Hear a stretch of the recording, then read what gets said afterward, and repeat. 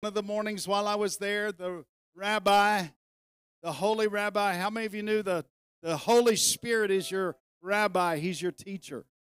He began to teach me some things about 11:11. How many of you know where you're sitting right now? You're sitting at 1111 North Buchanan. And when Joan Hunter was here a few weeks ago, she taught Pastor Joe something. I'm going to share it with you during the message about 11:11. But 11:11 is a very significant number. So don't go away. We're expecting more people to get here. Amen. Hopefully they'll show up. Praise God. I hate for somebody to have to tell Pastor Joe we had such a low crowd the Sunday before you got home, because that's discouraging to a pastor. But we're glad you're here. Amen. Hallelujah. Let's pray for our Africa team. They're going, I don't know exactly what the itinerary is, but they're going to start their trek back to Houston. While they're in Houston, Pastor Joe and Jackie are going to the Elijah List Conference.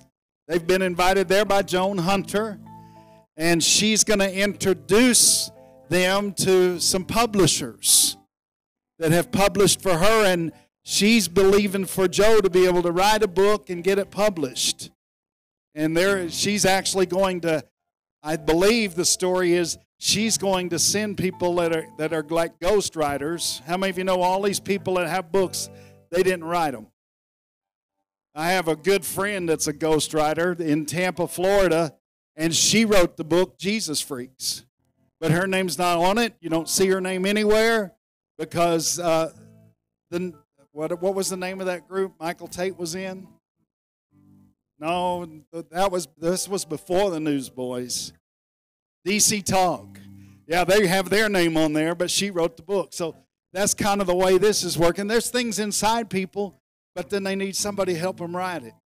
Amen. So that's what's going on with Pastor Joe and Jackie.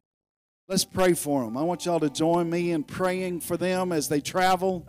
Travel is not real easy, especially it's hard going from this side to that side, transcontinental, but it's actually harder coming back because you lose those 5 hours. And so somewhere you've lost that time, and it takes a little while for your body to catch up. But the Holy Spirit can supernaturally help you catch up. Amen. Lord, we're so grateful. We're excited to hear the reports next Sunday about all that's went on in Africa, Lord. Pastor Joe, all he told me is it was a very powerful trip. And so, Lord, we're excited to hear about it. And as they make their trek home, Lord, we ask you for your protection. We ask you, Lord, that the angels of God be with this Africa team as they make their way back home. Father, we thank you. We thank you that every conveyance they get on, they will find safety because your angels go before them to prepare the way. Hallelujah. Father, we pray that you give them supernatural strength, supernatural rest as they travel back to this time zone, Lord. I know from experience that it's harder coming back, but Lord, we just thank you that you give them supernatural recovery in the name of Jesus. In the name of Jesus. Hallelujah. Father, we pray for this Elijah List Conference. We pray, God, for divine connections. Connections that's already been ordained and written down in Joe and Jackie's book. Hallelujah. We thank you, Lord, that your favor is on their life and your favor goes before them and your favor surrounds them like a shield. And when these people from the publishing company meet them, they'll be excited on the inside to meet them. Glory to God. We just give you praise and glory and honor for that, Lord. Hallelujah. Hallelujah. And Father, we thank you that Pastor Joe and Jackie will arrive back in Amarillo safely next Sunday. And we'll set our hearts to receive from them. Hallelujah. And we're excited about it, Lord. Father, I thank you for this day. I don't know if I've ever been more excited about preaching a message than this one called 11:11. And Lord, I'm asking you to think through my mind, think through Linda's mind, speak through our lips, Lord, that we speak as an oracle of God, because you spoke to my heart that you are launching a whole new ministry in us through this sermon today. And so, Father, we lay hold of that. And we are the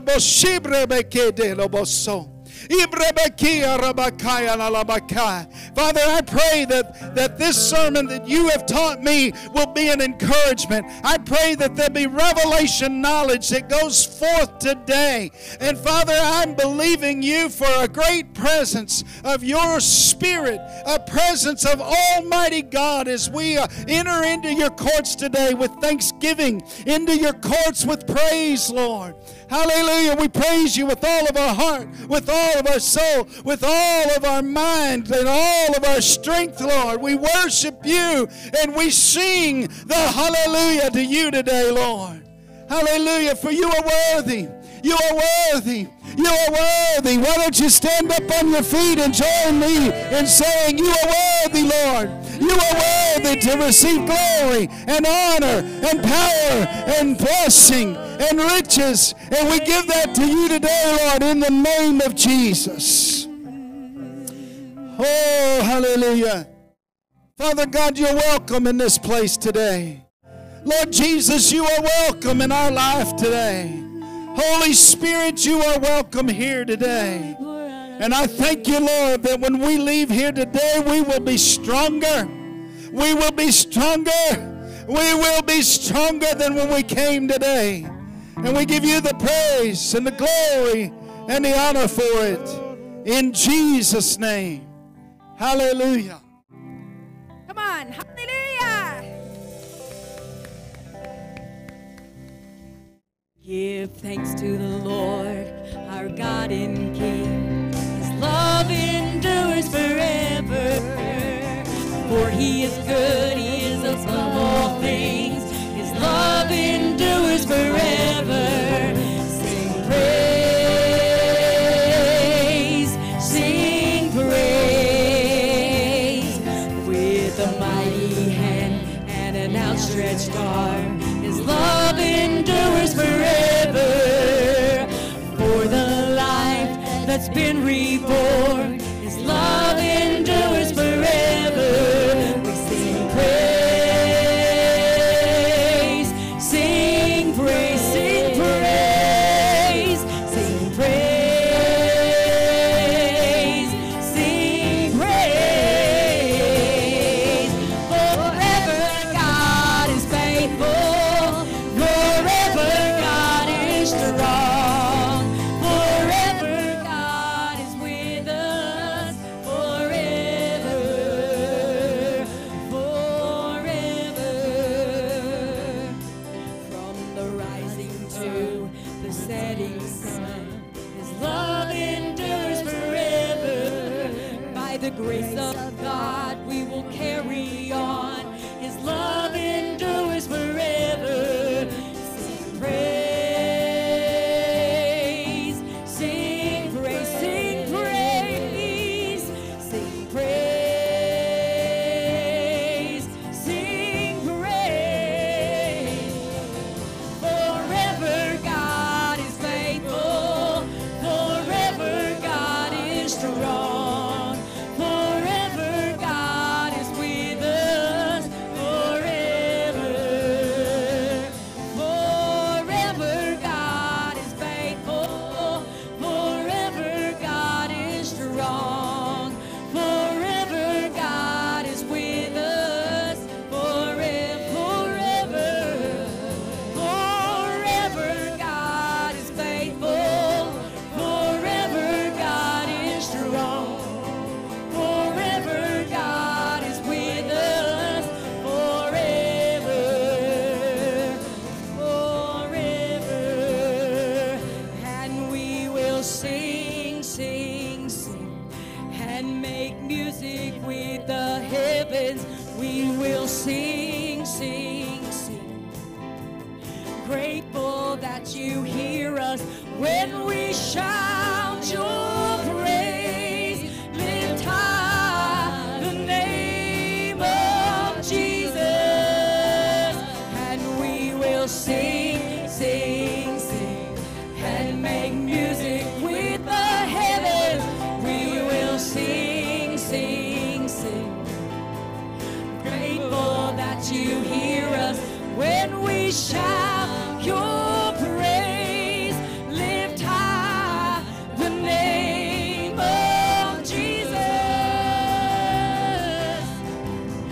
what's not to love about you? Heaven and earth adore you. Kings and kingdoms bow down. Son of God, you are the one. You are the one we're living for. You are the love that frees us. You are the light that leads us. Like a fire burning. Son of God, you are the one. You are the one we're living for. And we will sing, sing, sing, and make music with the heavens. We will sing, sing, sing. Grateful that you hear us when we shout your praise. Lift high, oh, the name of Jesus. And we will sing, sing, sing, and make music with the heavens. We will sing, sing, sing. Grateful that you hear us when we shout your praise. Lift high the name of Jesus.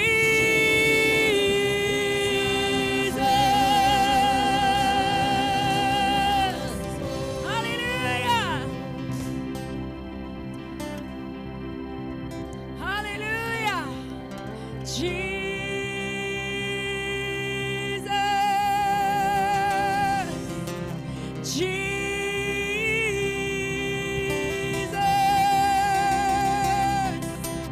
Jesus.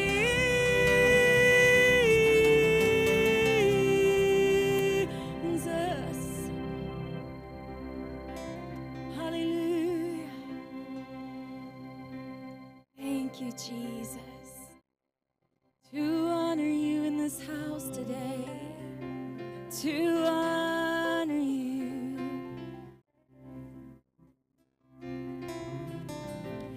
Every praise is to our God. Every word of worship in one accord. Every praise is to our God. Every praise is to our God. Every word of worship in one accord. Every praise is to our God. Sing hallelujah. Sing hallelujah unto our God. Glory hallelujah unto our God. Every praise is to our. Sing hallelujah.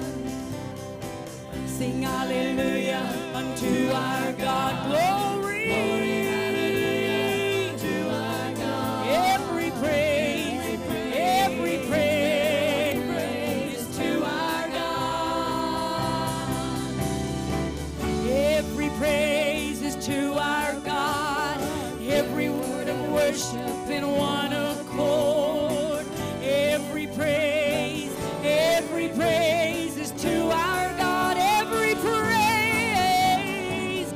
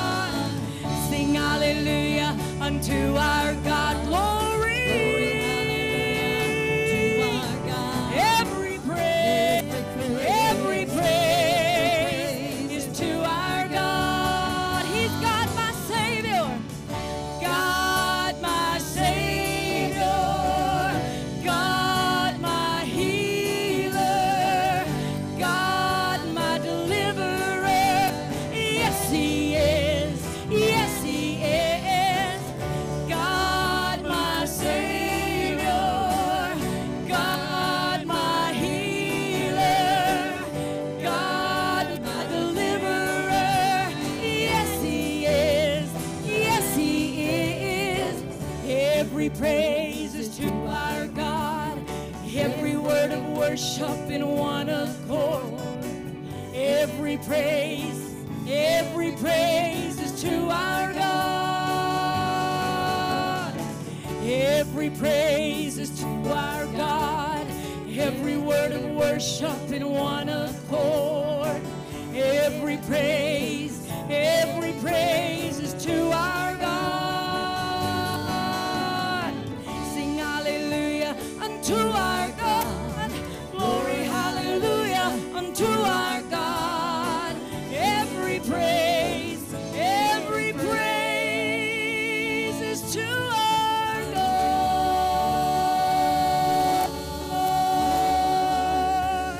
Hallelujah, we love you, Jesus. We praise you this morning, Lord.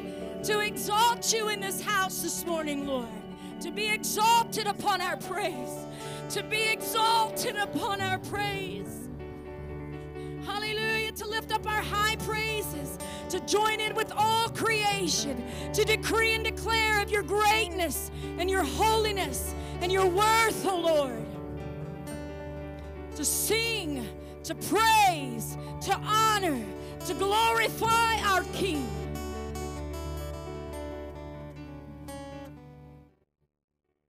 God, my Savior,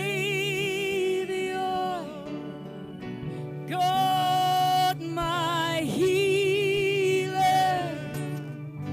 God, my deliverer. Yes, He is.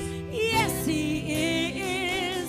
God, my Savior, God, my healer, God, my deliverer. Yes, He is. Yes, He is. God, my Savior, God, my healer, God, my deliverer. Yes, He is. Yes, He is. Every praise is to our God. Every word of worship in one accord.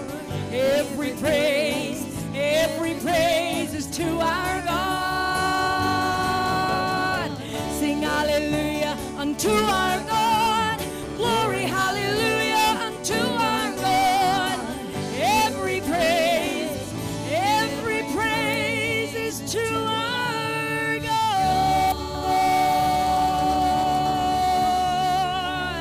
Hallelujah. Praise you this morning, Lord.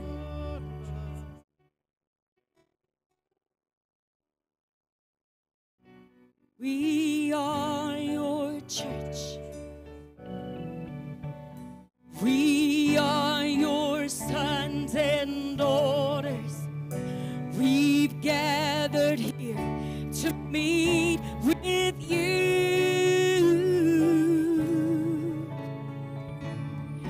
We lift our eyes. We lay our hearts before you, expecting here for you to move. With our hands to the heavens aloud in your presence, oh God, when you come. So pour out your spirit, we love to be near you, oh God, when you come. You are the way, the truth and life we live for. Oh, how we long to know you more. With our hands to the heavens aloud in your presence, oh God, when you come. So pour out your spirit, we love to be near you, oh God, when you come. With our hands to the heavens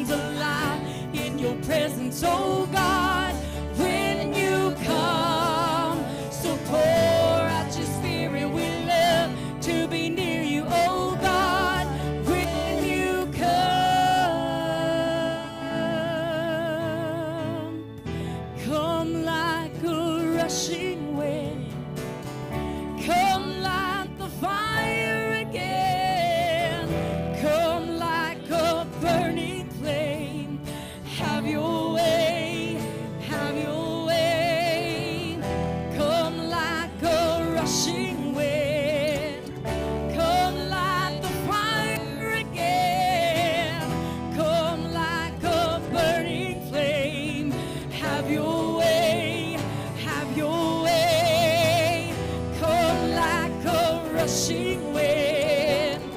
Come like the fire again. Come like a burning flame. Have your way. With our hands to the heavens alive. In your presence, oh Lord, when you come. So pour out your spirit. We love to be near you, oh God. When you come. With our hands to the heavens alive. In your presence, oh God, when you come. So pour out your spirit. We love to be near you, oh God, when you come.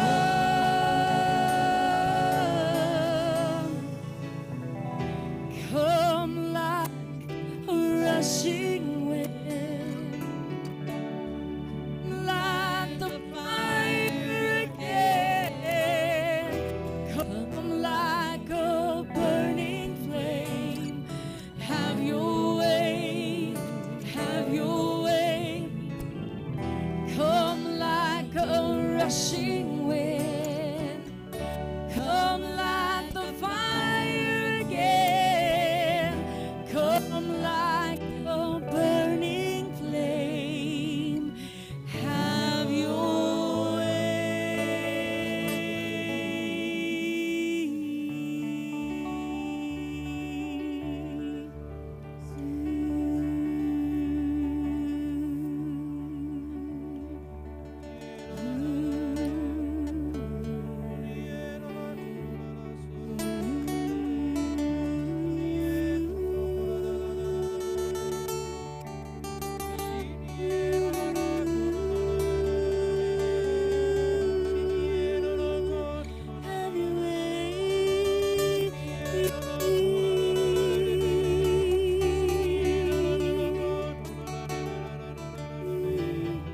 Come like a rushing wind.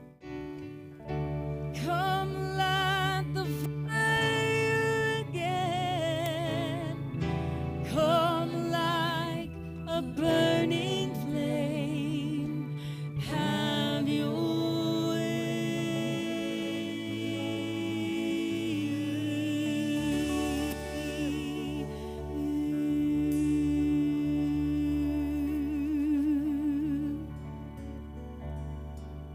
Hallelujah. Oh, we love to be near your presence. We desire your presence. We desire you more and more and more. You move on.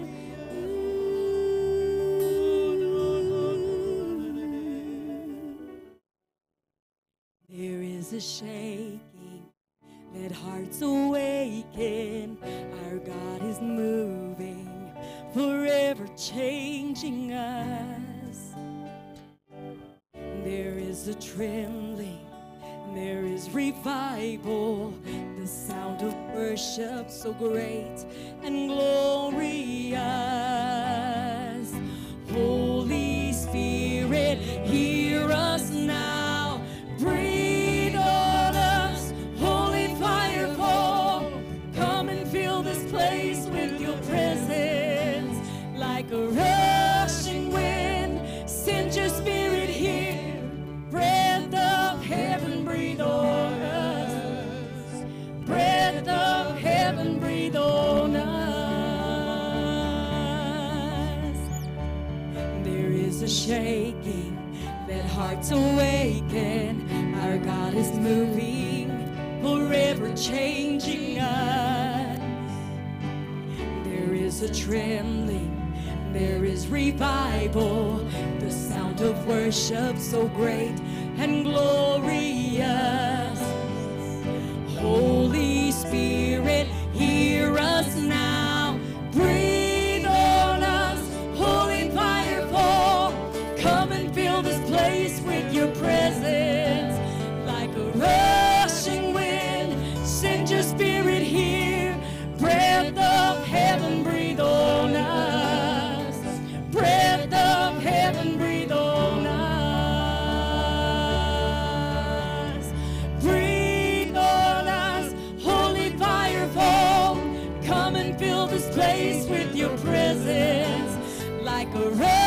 rushing wind, send your spirit here.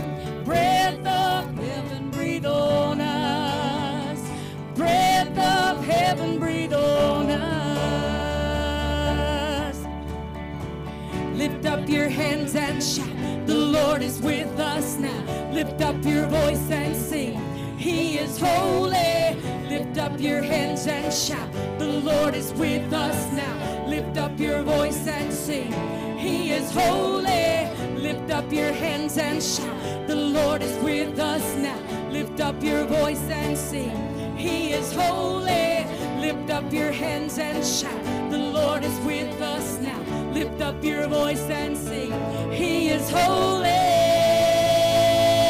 Breathe on us, holy fire fall. Come and fill this place with your presence. Like a rushing wind, send your spirit here. Breath of heaven, breathe on us. Breath of heaven, breathe on us. Breathe on us, holy fire fall. Come and fill this place with your presence. Like a rushing wind, send your spirit here. Breath of heaven, breathe on us. Breath of heaven, breathe on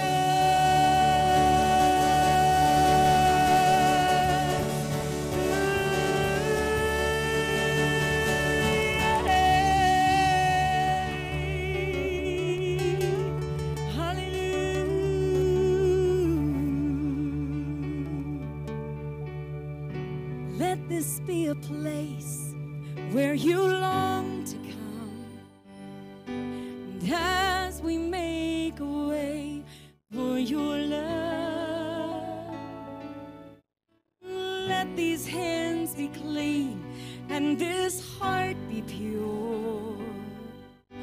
Blameless as the bride you're coming for.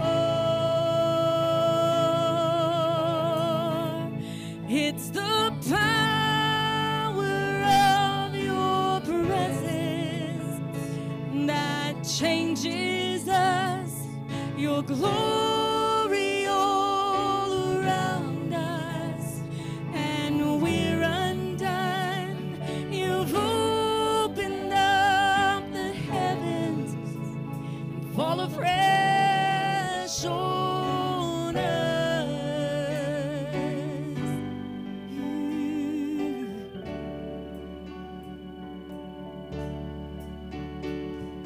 Let this be a house where you long to stay, and ever will you meet us face to face. Abandoned here before you, we want nothing else than just to be with you and you alone. It's the power of your presence that changes us. Your glory all around us, and we're undone. You've opened up the heavens and fall afresh on us.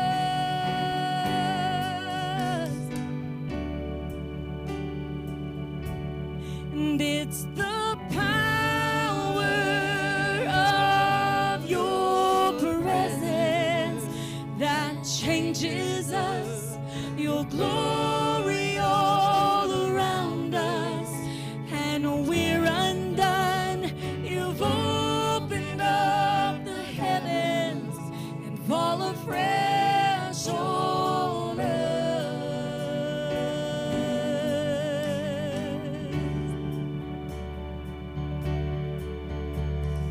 Holy Spirit, fill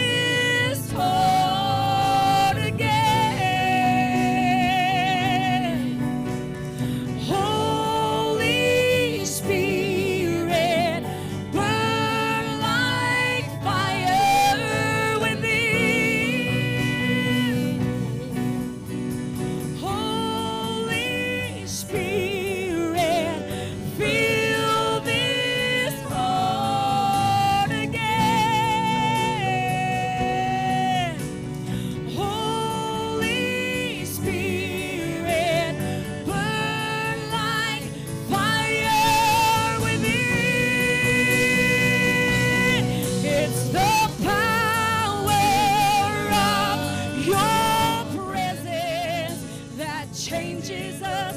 Your glory all around us, and we're undone. You've opened up the heavens and fall afresh over us. It's the power of His presence. It changes us. His glory all around us, and we're undone. You've opened up the heaven, all afresh on us.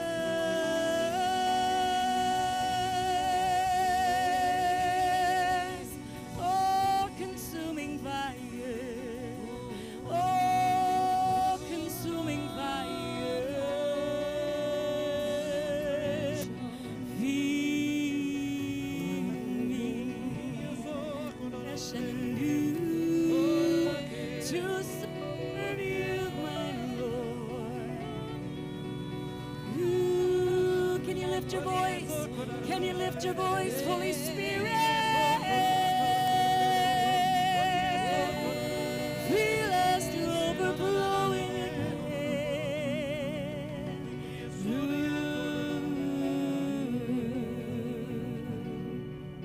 It's the power of your presence that changes us. Your glory all around us, and we're undone. You've opened up the heavens, all afresh on us. Yeah,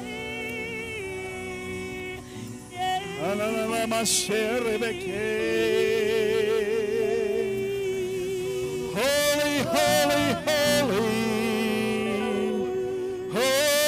Holy, holy, holy.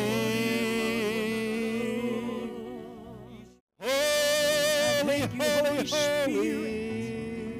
I thank you, Holy Spirit. Lord God Almighty, lift up your voice, lift up your heart to the King of Kings, to the Lord of Lords. He's worthy, He is worthy, He's so worthy to be praised.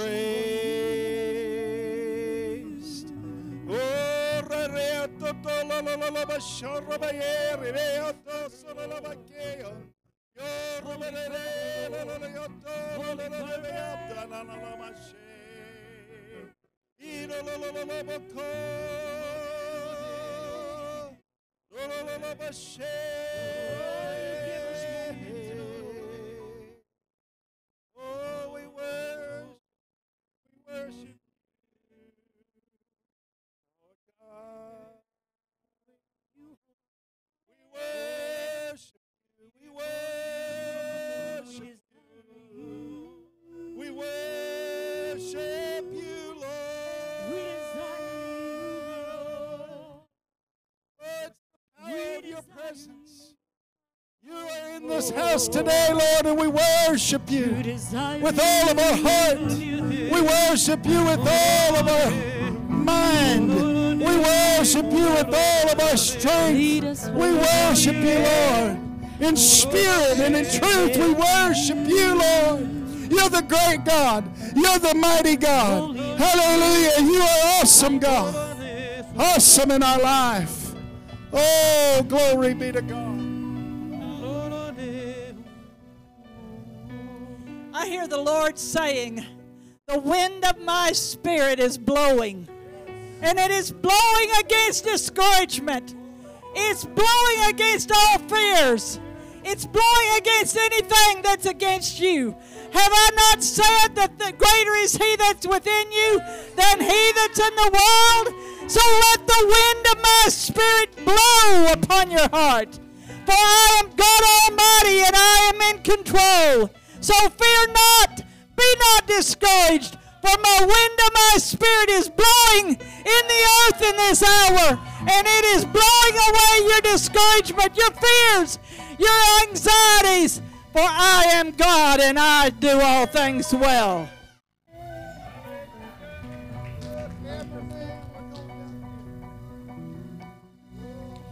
Take heart, for I'm pulling back curtains, and the hidden things of your God are behind them, an expanse of my love and my power beyond anything you can imagine. There is greatness behind these hidden places, these places that are secret in my heart, but I so desire to share the secrets of my heart for you. Your future is bright with power and majesty if you choose to look. Your world will brighten if you choose to look. All will be done if you choose to be still in your God's presence. The place where I can touch you as no other can. The place where I show my greatest love of all. Where the expanse of the hidden things behind these curtains are greater than any you've ever seen or ever will. It is the place where the world comes alive to the truth of the Son of God, high and lifted up, that the blood that was shed was more than enough and always will be. Dare to look, dare to do what the enemy doesn't want you to do. For you have the power that I gave you through my Son, if you choose to use it. For son, certainly there's a newness of your God that has come to your heart and your life, an expanse in you that's growing day by day. For as you spend the time in the hidden places, the secret places, I will tell you things you never even dreamed of. For the dreams you've dreamed of me for me are small comparison to what I want to give you. For there is a new day and a new time for you. You are not the small little boy anymore, but you are a man of God. You are fully armed. You have a stature in the blood of Jesus Christ. Therefore, hold your sword high. Never apologize for the way I made you, for you are the man I called to be who you are. And the Christ in you is more than enough. You will come to know this in such truth and such confidence. You will see things differently, and you will know who I am. But it's in the heart where I'll speak to you the most tender of things that will do the greatest good. For I say, do you not believe that in my power I can do all things? But it is in my wisdom that I choose to use people. So the things that are going to be open today, have an ear to hear and let it hit your heart. But don't forget to write it down, for the enemy likes to steal. The enemy likes to take the things that I have given. For I have chosen ones that, there's people in the audience that carry keys and have yet to step forward to open their treasure. But he says today, there is a prophetic word and a prophetic word to be given out.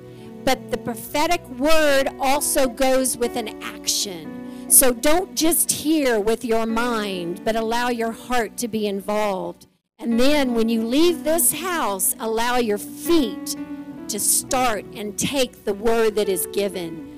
For my people don't realize how blessed you are. For this is a house of prayer, backed by prophecy, backed by my spirit. For if the spirit and Jesus himself was to say the word, would you look at it differently? Did I not choose in my wisdom, not in my power, to use the people in the house? So when you hear, take it and hold tight, partake of it, eat it, and allow the Holy Spirit to do the rest. Hallelujah. Can you do it? It's the power of his presence.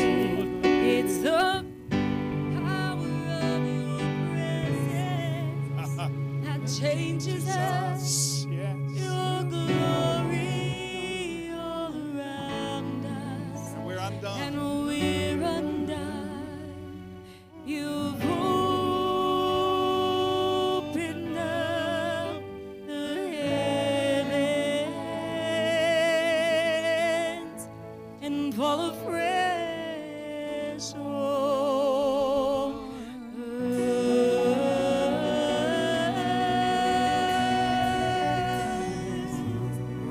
us. Thank you. Oh, I love that. The power of his presence. Hallelujah. It's actually 11:11. The power of his presence. It's 11:11. Hallelujah. Well, I'm not going to get too much into that right now. We're so glad you're here today. Praise the Lord. I'd like for you to say this with me. You know, we're not leaving worship because we changed the order of the service. Sometimes you can hear the heart of God right in our mission statement. Would you put our mission statement up, Mike? We're a community of brethren.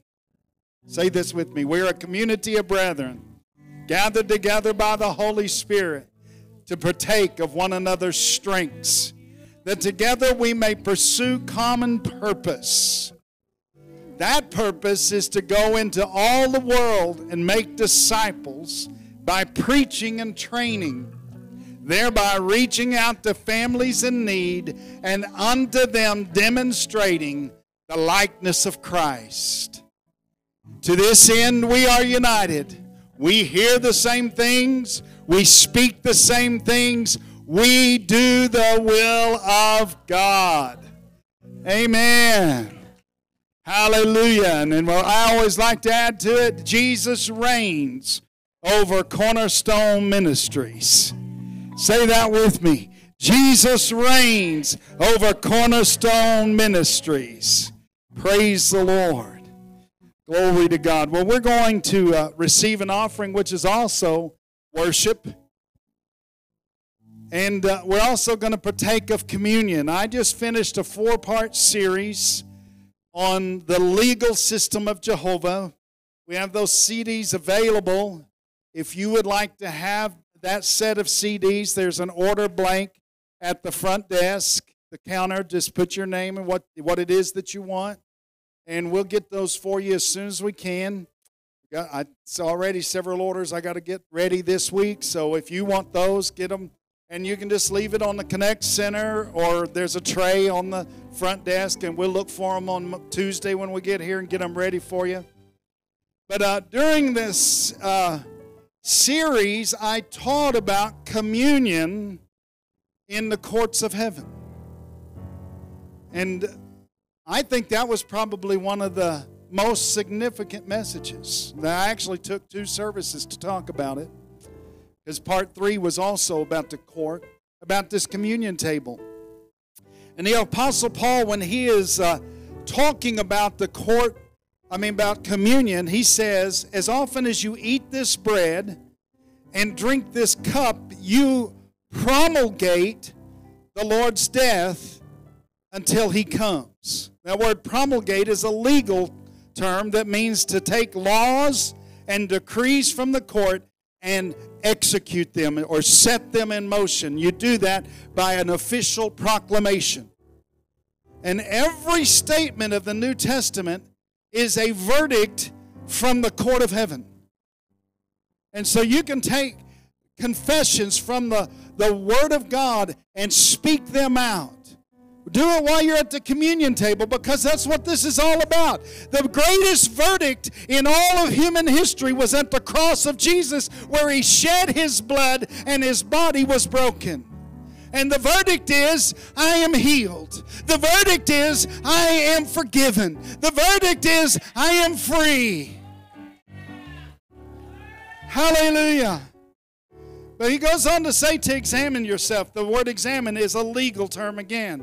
It says, therefore, whoever eats this bread or drinks this cup in an unworthy manner will be guilty.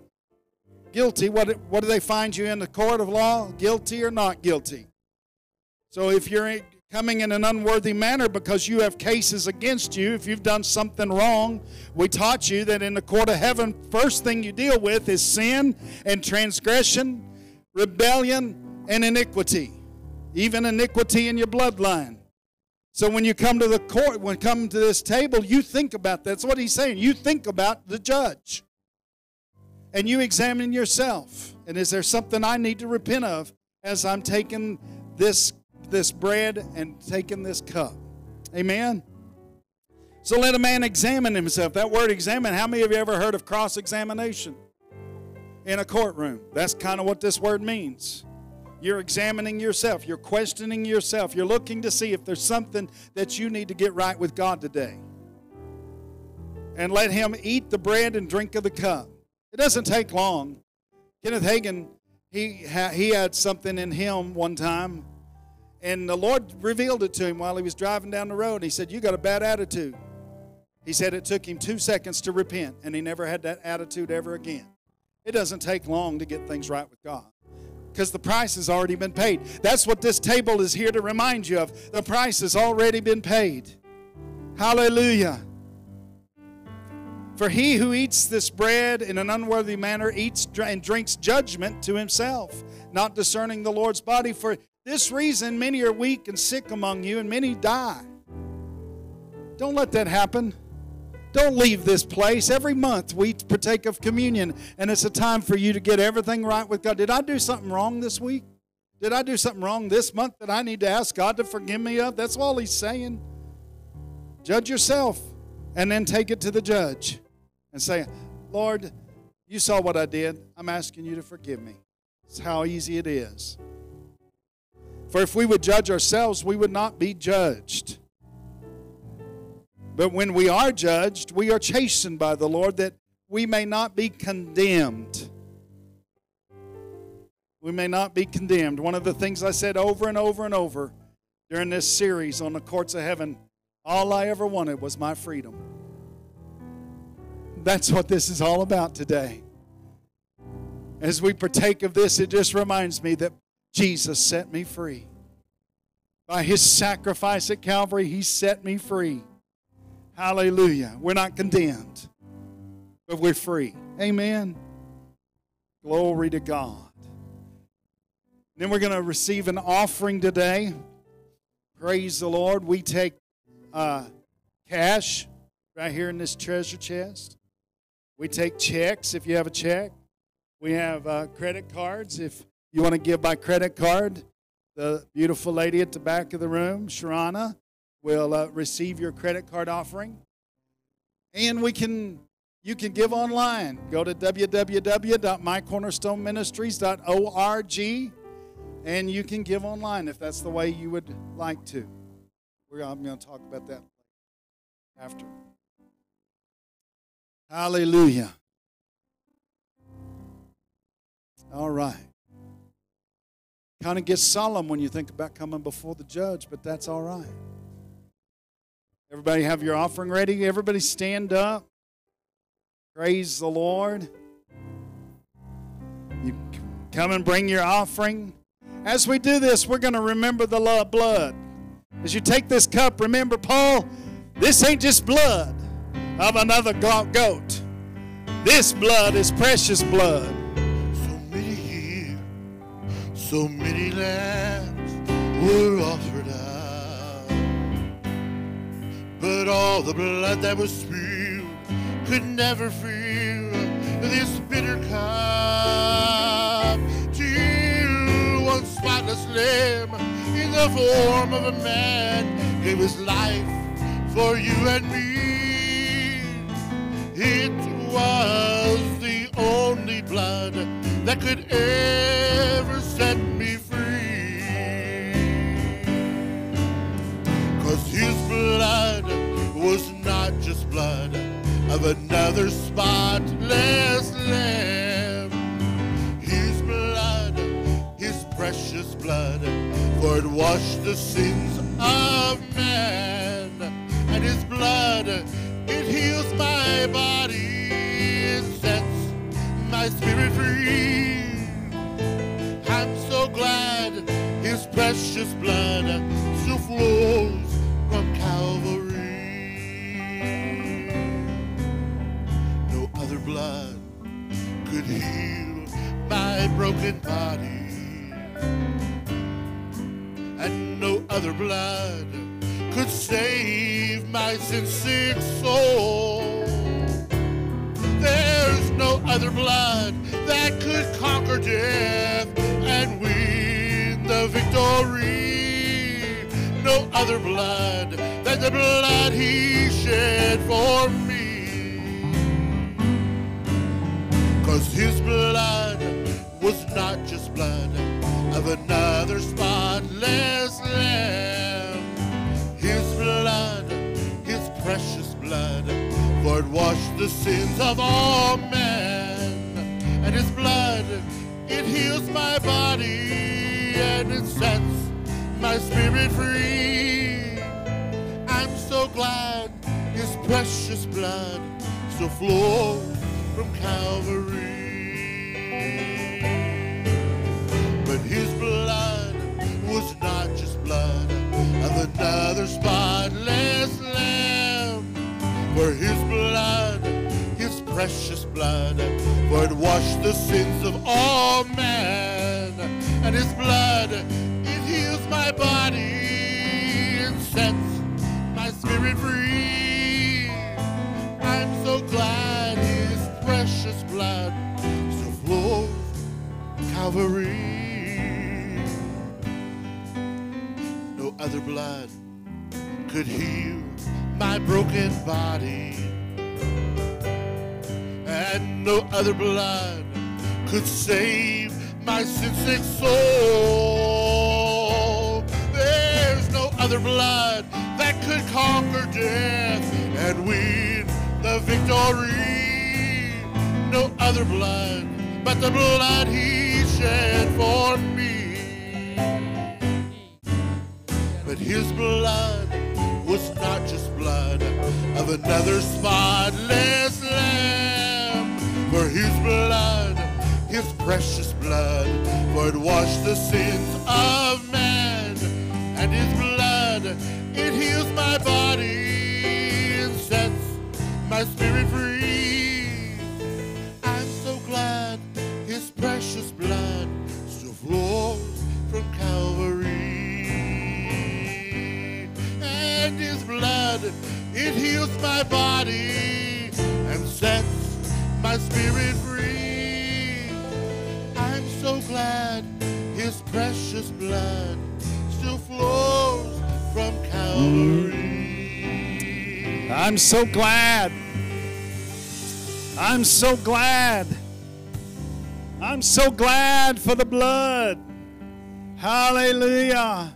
Jesus, we rejoice in you today. We're so thankful for that you were willing to come from heaven to earth. Your body was broken in Pilate's judgment hall. Hallelujah. And the Bible says that you took our infirmities, our diseases, our illnesses, and you carried away our weaknesses. And so as we partake of this bread today, Lord, we remember that. And I command all sickness and disease, I command all pain and suffering to go from our bodies in the name of Jesus. From the top of our head to the sole of our feet, I declare what happened in Pilate's judgment hall to be so for us. We are healed by the stripes of Jesus. And as we partake of this bread, Lord Jesus, we do the same as you did. We thank you for it. We thank you for the cross. We thank you for your body. In Jesus' name. Hallelujah. Now receive the bread, and as you do, receive healing into your body. Lord, we thank you for this cup. This cup is the blood of the New Testament. Hallelujah. It was shed. It wasn't spilled, it was shed. And it was caught by the Holy Spirit, our lawyer. And after 3 days, you took your own blood and you presented it before the mercy seat of God on the altar of God so that we could be forgiven. And Lord, today we thank you that we are forgiven and we are free. We are free from the law of sin and death today. We are free from sin today because of your precious blood. We thank you for it. We thank you for it. We thank you for it. In Jesus' name. Hallelujah. Amen. Well, you can be seated. Thank you, Mike. This would be a good time for you to do what we asked. Well, let's pray over this offering first. Hallelujah. Thank God for ushers. Yeah. Thank you, Lord, for this offering. Hallelujah. We're cheerful, we're joyous, we're prompt to do it givers. Our heart is in our giving, Lord. And as we give today, we just say and proclaim that what we give will be given back to us in good measure, pressed down, shaken together, and running over. For this is our year of abundant harvest. Hallelujah. Father, we thank you that you're able to make all grace, every favor and earthly blessing come to us in abundance. And we are furnished, Lord, so we have plenty for every good work that you tell us to give to. We receive it, Lord. I bless the giver now in Jesus' name. And I bind this money to the body of Christ that it serve the evil one no longer. In Jesus' name. Hallelujah. Sometimes you feel like you're in a little bit of a rush. Nobody's rushing me. But I forgot to tell you, we still need 34 goats. You don't know what that's all about? Pastor Joe is taking some people to Nepal. Nepal came to us through our Facebook because of what Deborah and Marcy are doing back there. No, not that one. Thank you, though, George. George, it's so good to see you today. Everybody give George a big hand. So that we are purchasing 94 goats, which is 47 pairs. And it's going to feed a village or something. These people have to move where the food is. And by us giving them goats, they're going to get to stay in one place. Because they're going to be able to drink goat's milk. Amen. I hear it's good. I don't know if I've ever drank goat's milk. Set them back just a little bit further here, Mike. Give us a little bit of preaching room up here. Thank you. Put it right back in here for the camera. There we go. We're getting set up for a tag team preaching. So if you'd like to give a goat to the people of Nepal, they cost $30. And Jeanette, do you know when you're leaving? 10th. So we have about a month. So if you'd like to give $30 sometime between now and November 10th, we're believing God for 34 more goats. Amen. $30. One goat, $30. So if two of you want to go together and buy half a goat each, go by all means do it. Amen. Sometimes you think, well, I can't give $30. Just give something. Put on your offering. We've already taken an offering. But we have a month to buy the rest of these 34 goats. Amen. And I think that's pretty cool. You get to eat meat, right? Because after the goats start producing, then they're going to get to eat goat meat. And I hear it's pretty good too. Well, I am going to ask you, my usher's gone. George, come and help me put this back up here. We have a little situation. The offering is right here, George. want to offer right here in front of you. We have a situation. Jonathan, will you come and stand up here for just a minute? Jonathan has been here right here in front of me, like we do the offering. Thank you. Mike was gone. So Jonathan's been here. How long you been here now? Stand up here by me. Huh? 2 months? You already been here? Wow. So something happened with his airline ticket. And it wound up costing him a lot more in order to go home. And he's got to come up with this money to get back home. And so I'm asking you today to just look deep into your heart and see if you have some extra money that you could give to help Jonathan get home. Now, when he told me this, he told me in a text the other day, my first prayer was, Lord, please don't let him get this money. We'd like to keep him here. And you know what? The Lord said, you better repent right now and pray that he gets the money and even take an offering for him so he can get it. So we're just going to do another offering, and all of this offering is going to go to help Jonathan with this ticket. He's worked hard since he's been here. He's led worship, he's preached, and he's been a student. And so he's worthy of his hire, but he didn't ask for anything. He didn't ask me to do this. And I brought him up here because I want you to see, we're going to miss him. Even like Friday, we didn't have anybody to do praise and worship on Friday. And Jonathan came over and said, do you have the list yet? I said, yeah, we have 0 on the list. Can you do it? And he led praise and worship. And so at first I thought, I'm going to have to do it. And then I thought, no, Jonathan's still here. He hasn't gone home yet. Oh, thank you, Lord, for the divine delay. So I have somebody to sing in the service today besides me. Amen. Because we didn't want them to go digging out the rotten tomatoes back there. Bill always gets the goat bin out whenever I sing and brings it out here, gives the people to throw it. How many of y'all know we have a goat bin back there? We've been sowing into goats. I just came to me. We've been sowing into goats for a long time. We're going to have all 94 goats.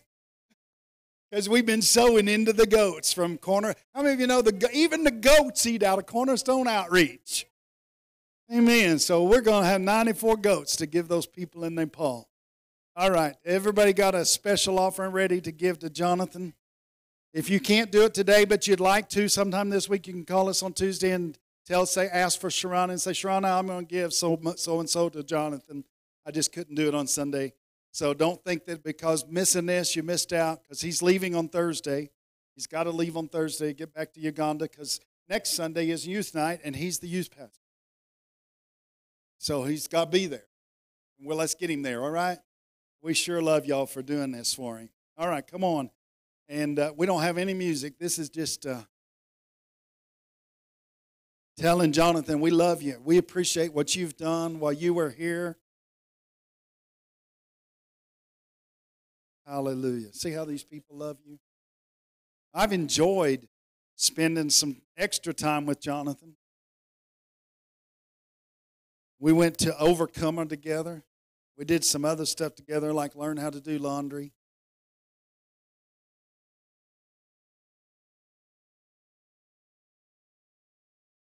Glory to God. Wow, look at that. Oh,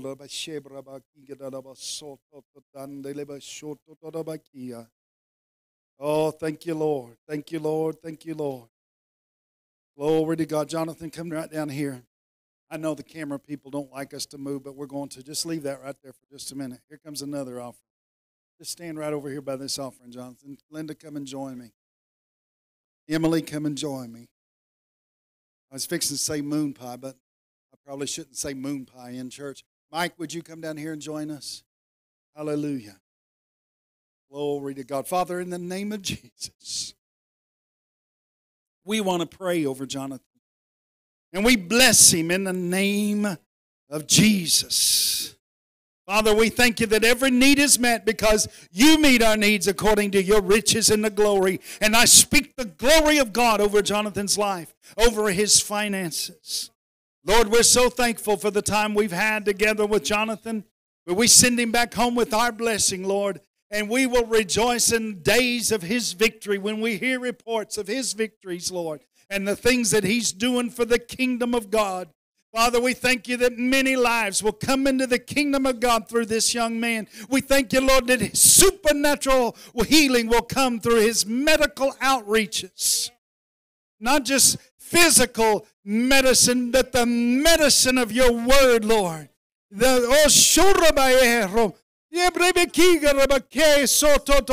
his hand, Mike.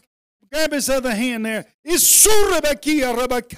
I thank you, Lord, there's a special anointing in these hands to deliver the healing that was purchased for us by the stripes of the Lord Jesus. Everybody that Jonathan touches, Lord, will experience a healing anointing from the top of their head to the sole of their feet. Woo, glory to God. Father, we ask you for your protection. As he travels, Lord, every conveyance that he is on, I thank you that the angels of God have already gone before him. And I thank you, Lord, for supernatural safety in the name of Jesus. Hallelujah. Glory to God. Well, praise the Lord, praise the Lord, praise the Lord. Yeah. I heard one thing, and there was this large group of people, and it was about you, and just this one simple thing. They said, send for the mighty man of God. And they were talking about you. Amen. Mighty man of God. What a privilege we've had to have you in our midst for 2 months now. Glory to God. Well, are you ready for 11:11? Can you put that one slide up that just has the numbers 11:11? You are sitting at 11:11 North Buchanan. Hallelujah. Before we actually get to 11:11, that's the main point of what we're going to be preaching today. But several months ago, the Lord began to speak to my heart, and He told me, I am going to use you and Linda to strengthen marriages. To strengthen marriages. So even as we start today, I want everybody that's married to stand up on your feet. Join me right up here. Whether your spouse is here with us, this isn't a time to clap. I'm about to release Rak Hasak Amas. And just stand right where you are. We're not bringing everybody forward yet. Just stand up on your feet. Now, if you're single and you're thinking, this service is not for me, ushers, don't let them out, because 11:11 is for everyone. So hang around, but right now I'm talking to those who are married. If you're by your spouse, grab her hand. If not, just lift your hands to the Lord. And Father, in the name of Jesus, I pray for marriages today in the name of Jesus. I pray, God, that you will strengthen marriages today. I pray, God, for a divine anointing to come into marriages to remove burdens and destroy yokes. Every yoke in every marriage, I command you to dissolve right now in the name of Jesus. Holy Spirit, only you know what is happening right now in marriages. And we give you the praise and the glory and the honor for it in the name of Jesus. I release the strength of God and I declare over marriages right now, Rak Hasak Amas, only be strong and very courageous. Father, we ask you for your anointing to flow through us as we minister this beginning message on M squared. Hallelujah. I believe you, Lord, to just bring revelation knowledge to everyone that's sitting here today in Jesus' name. Glory to God. You can be seated. Hallelujah. So as I was thinking about this, I'm on a Facebook page called Trey and Lee's Stronger Marriages, and I thought I'd like for mine to be called Stronger Marriages. And I know Johnny and Lori Thomason. Have known them for a number of years, even went to one of their class, and theirs is called A Glorious Marriage. And I have a glorious marriage. I do. I have a glorious marriage.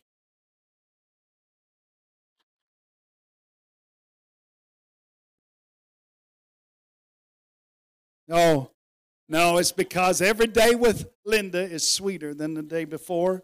And today, we have been married 10,760 days. I say, what you want, baby? Glory And to he's God. sweet, y'all. He is sweet. And so as I was thinking about this, I had a conversation with Jonathan.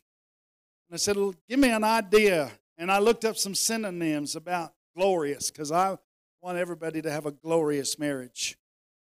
And I came up with a word. And he said, well, call it M squared. And it stuck. I texted it to Linda. She said, I like that. So we're launching today M squared. And it means a matchless marriage. Are you interested in a matchless marriage? Huh? Anybody interested in a matchless marriage? If you're single, stay with me, because 11:11 is our main point today. But before we get to the main point, there are 3 things that you have to do if you're going to have M squared. If you're going to have a matchless marriage, first thing you have to do is pursue each other. Whatever it took to get them in the first place, don't ever stop doing. Amen. Whenever I was pursuing Linda the first time, over 10,760 days ago, I had to take her out to eat. And can I tell you, I'm going to take her out to eat again today as soon as this service is over. Amen. We're going on a date as soon as this service is over. We don't just count it as lunch after church. We go on a date, and we spend that time visiting with each other. We pursue each other. I text her from time to time and just say, I wished I could come and sit in your office today instead of mine because I miss you, or something like that. And then you have to support your spouse. Wives, support your husband. Women, support your, I already said it, I just used 2 different words. Husbands, support your wife. And there's nobody in this room that's more excited to hear Linda preach today than me. And she's already preached this to me at the kitchen table a couple of times. And I can't wait what's coming out of her mouth today. She's the best preacher I've ever heard in my life. And then the third thing you have to do is 11:11. If you'll stick around just a little while, we'll tell you what that is, all right? Anybody excited about 11:11? The Holy Spirit started downloading this to me, and I thought, wow, this is so good. So I'm going to just start this. I'm going to open it up to all the husbands. We got several husbands sitting here. I want you to listen to me, men. I'm going to tell you what your wife needs. Some of you are like, she thinks she needs a diamond ring, and she thinks your wife needs to be your special sweetheart. Amen. I only have eyes for one, and she's the most beautiful woman in all the world. I don't need to look at anything else. My son told me one time when I guess he saw some kind of affair on TV, he said, if you ever have an affair, I'm going to beat you up. I said, you don't have to worry about that. Whenever you got a Cadillac in the garage, you don't go after no Volkswagen.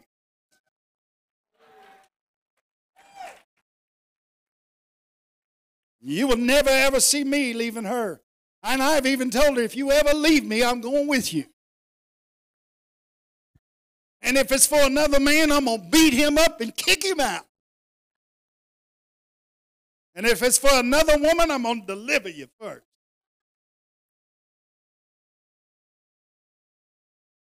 Your wife, husbands, are you listening to me? Your wife needs 25 hugs every day.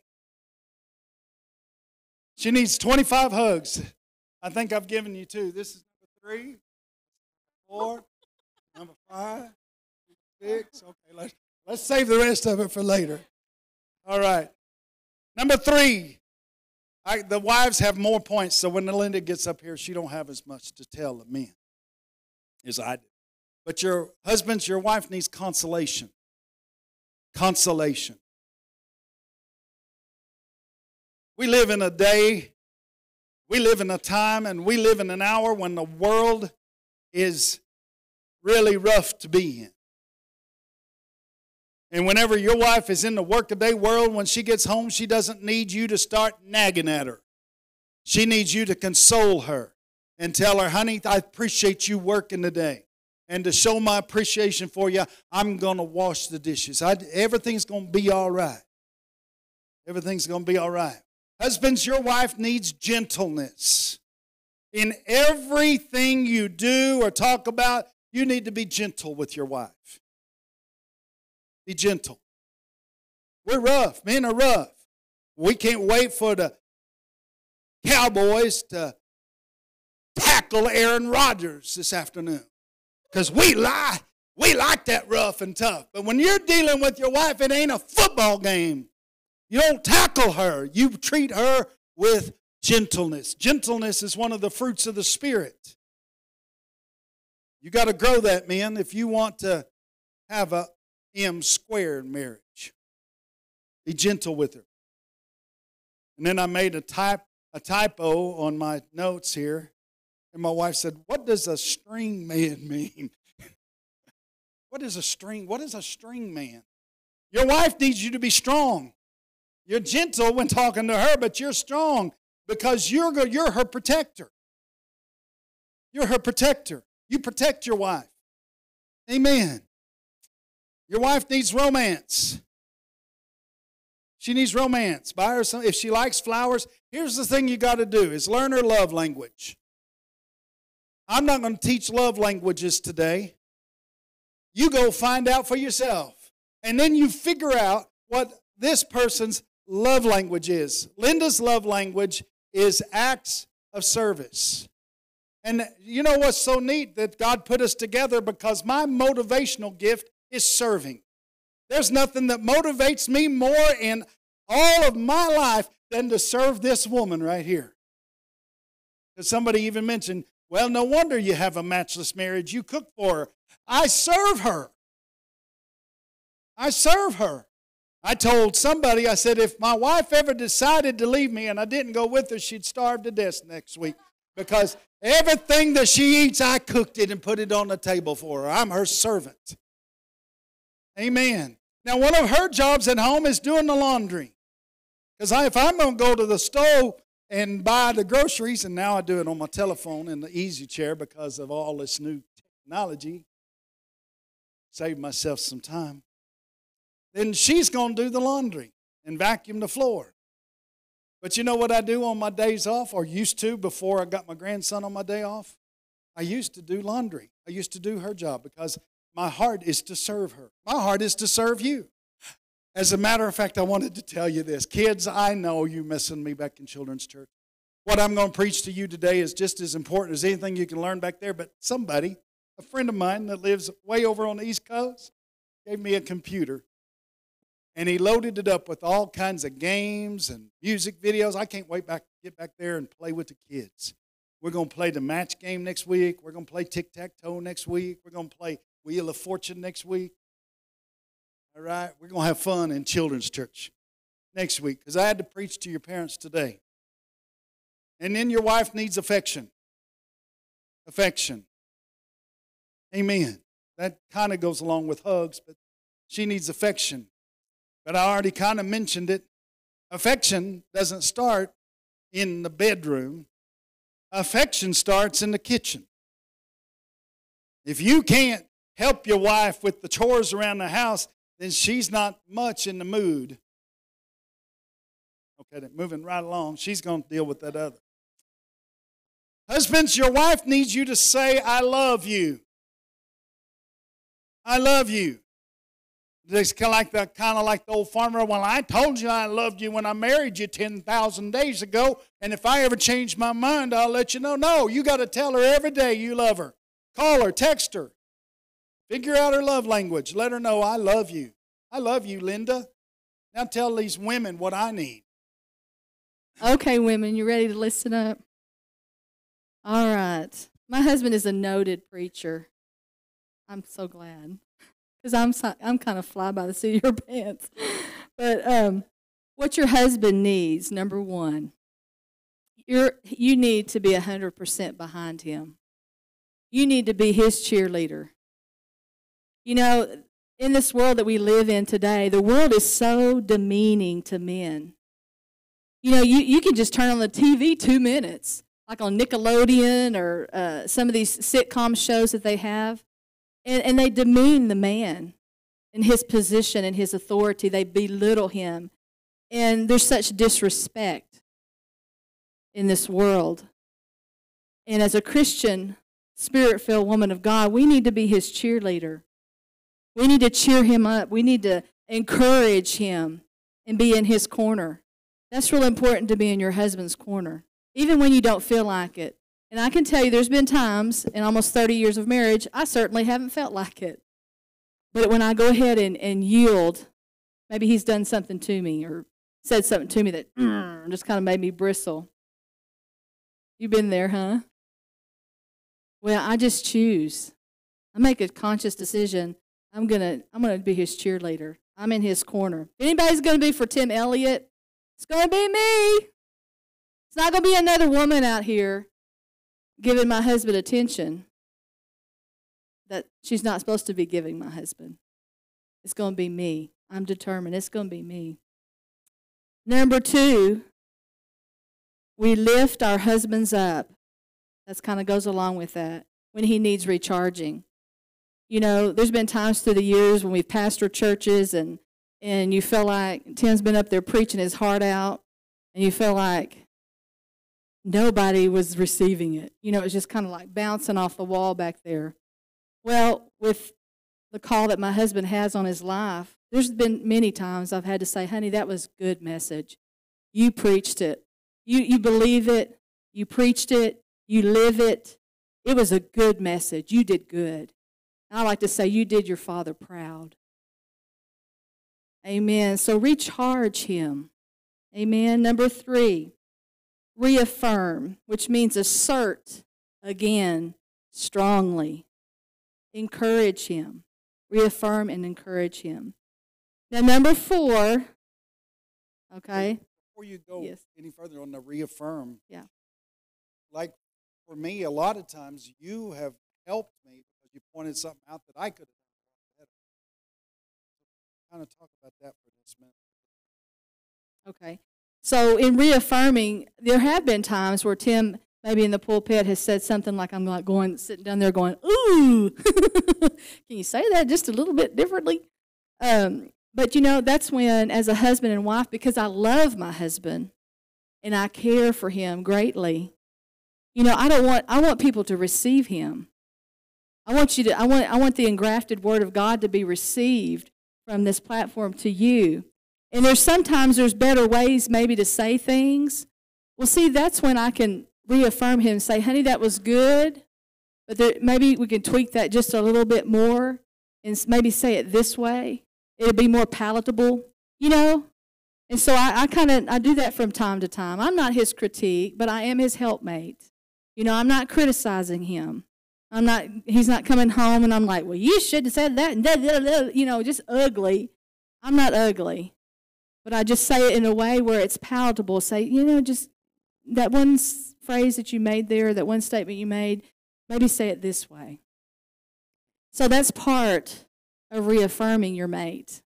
Amen. And it's different for, you know, different areas, whatever your husband does, or, you know, it's different for you than it is maybe for me. But I just want to encourage you to do that. It's important. Okay? Okay. Number 4, don't everybody fall out of your seat or anything, is sexual intimacy. Sexual intimacy. You know, that's important to a man. It's important to a woman too, but most cases I've seen in the church, it's really important to all the men. And it's important to us too, us women too. You know, a good question to ask yourself is, how is your love life? You know, there's a lot to intimacy. We kind of do this test. We started doing this test recently, didn't we, babe? Where it's called, take a picture of your of your relationship. And it's called PIC. P-I-C. It stands for picture, just for short. It's an acronym. And it's a little test that we do from time to time between the two of us. P stands for passion. And P is how desirous, like we'll be talking and how desirous today are you or am I? Okay, we're dismissed. Let's go home. Well, no, and this is part of life. And God, I want to say the world has perverted sex in the marriage. It's way perverted. It's way perverted. You've got so much stuff that's just in the world, and it's so perverted. We need to go to the book and see what the passion is all about. But we ask ourselves these questions. P is for passion. And we'll look at each other and say, well, how passionate are you today about making love? From a scale to 1 to 10. And he'll say, well, I'm about 3, something. And I'll tell him, this is not a bad thing. The church needs to talk about it because the world sure is talking about it. And there's a lot of lures out there. A lot of lures. You don't need pornography to make an exciting marriage. You don't need that.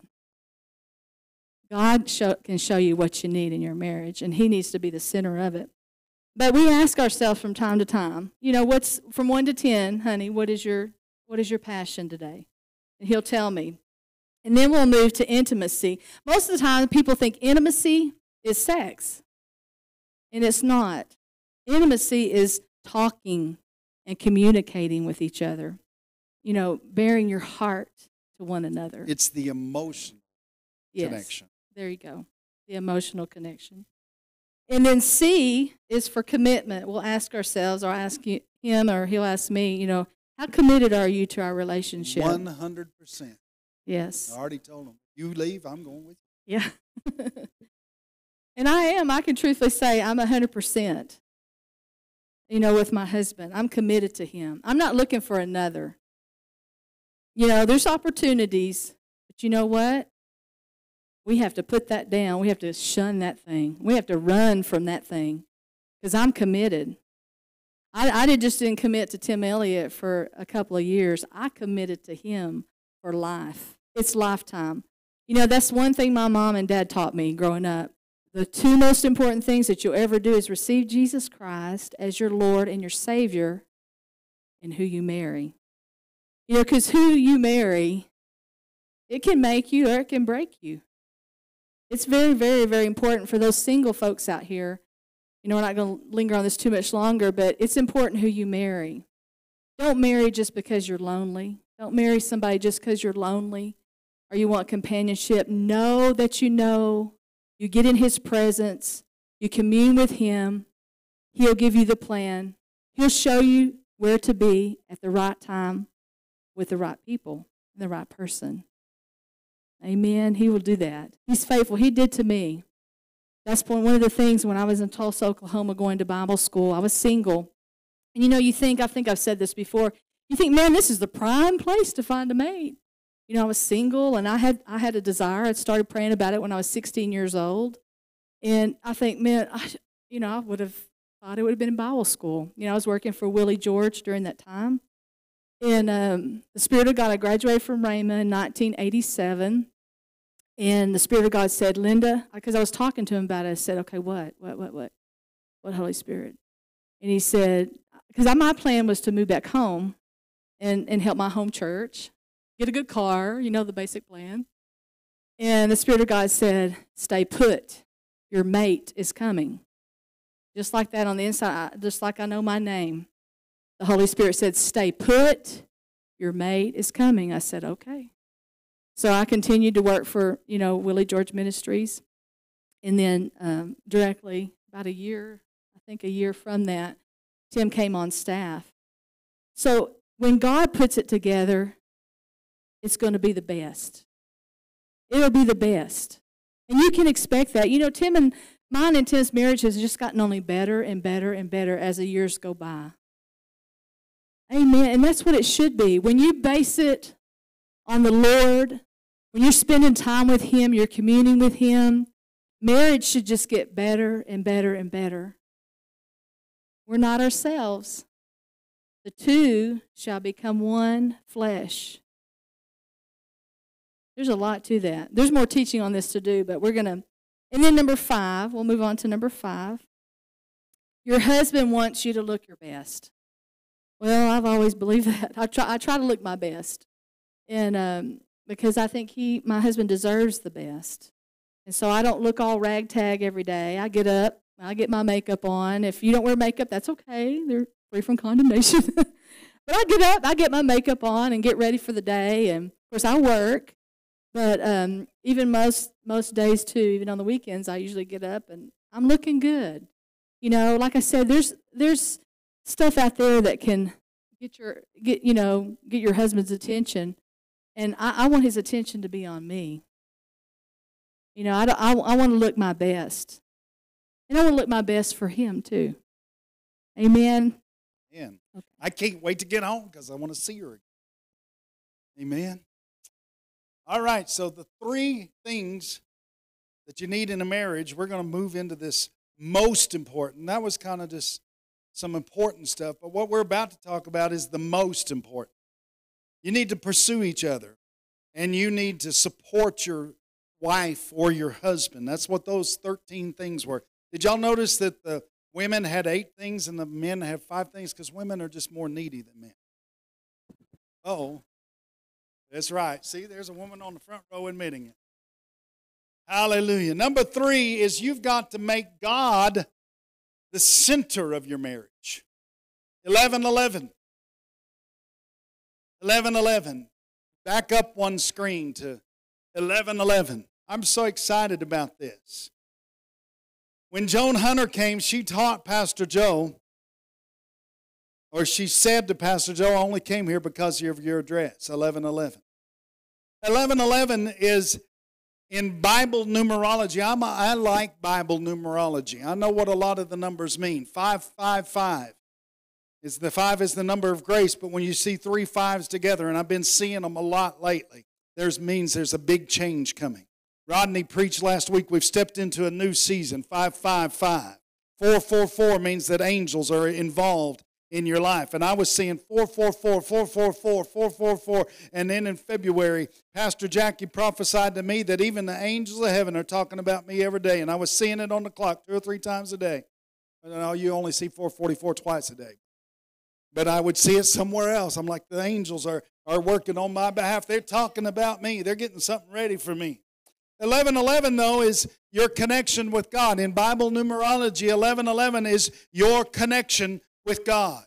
If you want to have M squared, if you want to have a matchless marriage, or if you just want to have a good life, you need 11:11. You need a connection with God.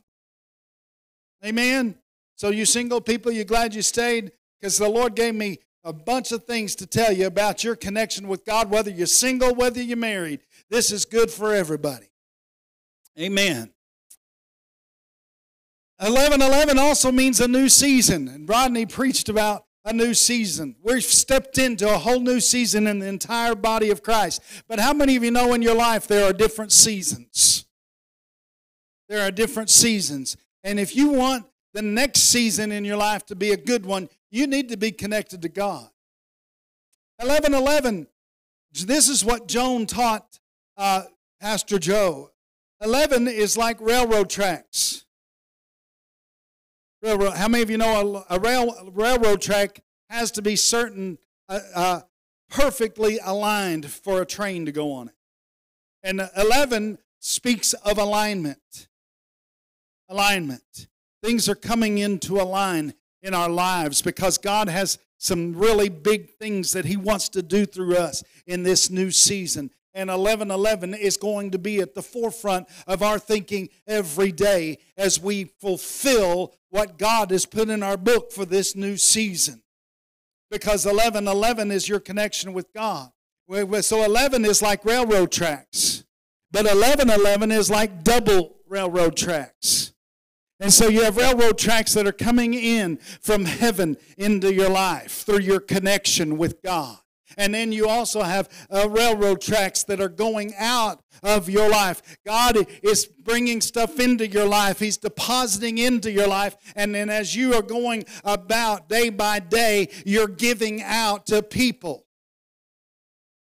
The reason why God is depositing into your life every day is because He's interested in the people that you can reach, the people that you can encourage, the people that you can bring into the kingdom of God. And it's railroad tracks. So we went to this ministers' conference, and I really had thought about leaving early on Wednesday morning. A fellow youth pastor that I worked with here and took kids to camp with. Kids, I don't know if any of our kids are even here. Andrew's here, so he knows Majel. And she wanted me to stay so she could give me a tour and show me her office. She's now working for Andrew Womack. But a preacher was preaching on Wednesday morning that last time, whenever he began to minister, he just stood up to the pulpit and he said, "Can I just get you to stand and worship with me for a moment?" And he began to sing in moments like this, like these. Singing, "I love you, Lord." And when he began to sing, I felt the presence of God so strong that I was trembling in the presence of God. And I wanted to stay for his message. I actually ran into him on Monday night when we got there. I said, "Are you Jerome?" He said, "Yes, sir." I said, "I'm so glad you're here," and told him what I just told you. I said, "I can't wait for what you have to say this year." And this year he preached about the protocol of a preacher. And he said that last year was Rosh Hashanah, the head of the year. And let me remind you that Wednesday is Day of Atonement. It's the end of the high holy days.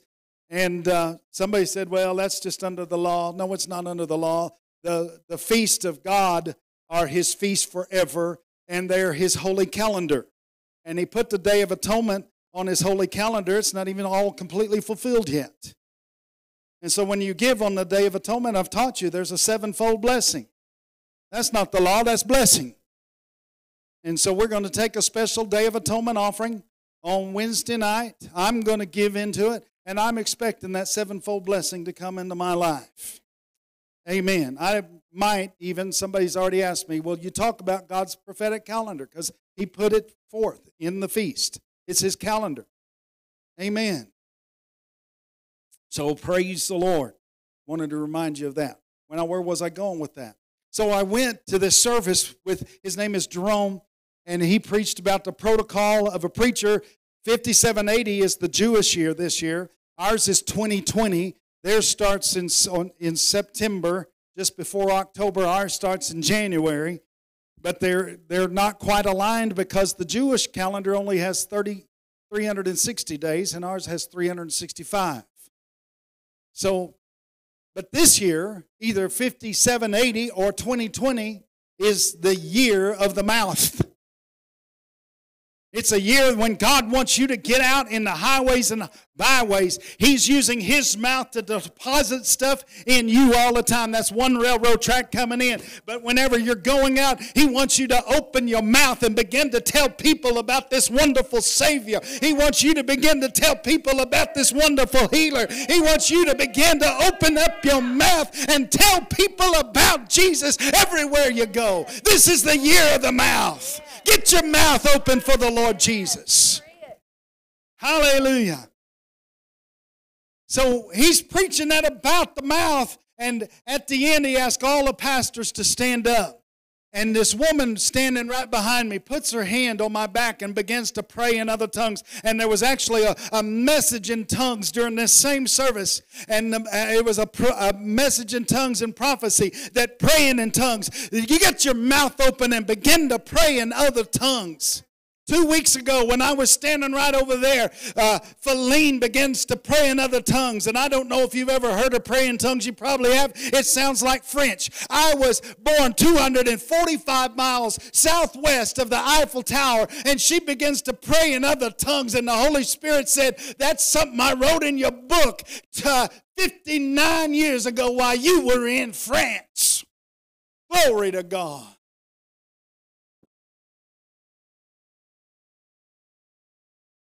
And then she gave me the interpretation of it. What God wrote in my book when I was born there and in France, that day was written in my book to talk to people about coming to the court of heaven, to get free. To get free. I've been invited to preach 2 Sundays from today. Is it 2 or 3? I think it's just 2 now. Yeah, 2 Sundays from today, I'm going to be preaching on the courts of heaven, the legal system of Jehovah in a church in Lindale, Texas. Hallelujah. And I think one of the things that was said to me is the Lord is going to open many doors for me to teach this to other people in churches. It's so needed to understand about the legal system of Jehovah. That's not what we're talking about today. The 3 foundations, 11:11. So anyway, after the service was over, this lady hands Linda a bracelet. And she said there's a Hebrew name on there. And the Hebrew name means the Lord delights in you. And I want you to know the Lord told me while I was praying for y'all that He delights in you. And He said, He told me to tell you that He has put you together as a powerful team. And she said, what I saw in my spirit was like the railroad tracks going through these mountains. Somebody had to level the road, and somebody had to go and lay the tracks. You're the one that lays the tracks. And then other people are going to be able to come in on the tracks that you have laid into the things of God, into the kingdom of God. And I'm standing there saying, now put the next slide up. I'm standing there looking at 11:11, thinking about preaching 11:11. 11:11 is like railroad tracks. And this lady said, I'm the one laying the railroad tracks. I said, what about that? I'm preaching 11:11. And you know what 11 is? It's railroad tracks. And she said, oh, glory to God. Now there's 3. 11:11 in Bible numerology primarily talks about your connection with God. And we need to be connected with God. Well, I get up every morning and the first thought I have is, Lord, I need some time with you. So the foundations of your connection with God is the same foundations of every church service. You can call your connection with God quiet time. Now, I like to have mine early in the morning. But some people like to have it late at night. Some people do it other times. I don't know when you do it. Just do it. Do it when it's best for you. But the 3 foundations of your connection with God, the 3 foundations of your quiet time, your devotional time, whatever you want to call it, is number 1, prayer. Number 2, worship. And number 3, word. I like to call it mountain time. And we were in mountain time whenever the Lord gave me this. Because how many of you know Colorado's in mountain time? So I want you to read these scriptures about the mountain. I want you to see something. Skip those 2 middle ones. Go to the page that says mountain. Read all of those scriptures.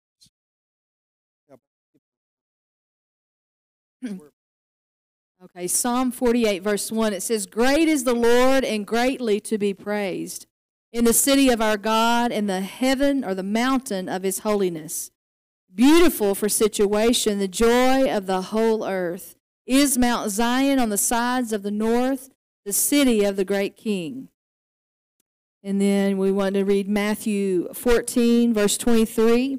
Well, let me just point out, the foundation of your connection with God is mountain time. Notice what it says there, in the mountain of His holiness. Now, I just finished a 4-part series on how you get holy. You get holy because of the legal system of Jehovah. Now you can go to the mountain. I said, now you can go to the mountain. Matthew 14, verse 23, it says, when He had sent the multitudes away, He went up. Talking about Jesus. Yeah, He went up into a mountain apart to pray. And when the evening was come, He was there alone. And then we want to go to Mark 6:46. It says, and when He had sent them away, He departed into a mountain to pray. Okay, and then Luke 6, verse 12.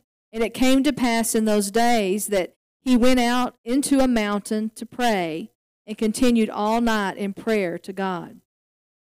And then in Luke 9:28, and it came to pass about 8 days after these sayings, He took Peter and John and James and went up into a mountain to pray. So, amen. This is talking about Jesus. Jesus had to go to the mountain. And He went there to pray, to worship, and receive the word. If Jesus needed it, you need it. I said, if Jesus needed it, if Jesus needed mountain time, you need it. Now, I can't go to the mountains every day. It takes 5.5 hours to get there. I want you to notice two of the things that it says here. Number one, he was there alone.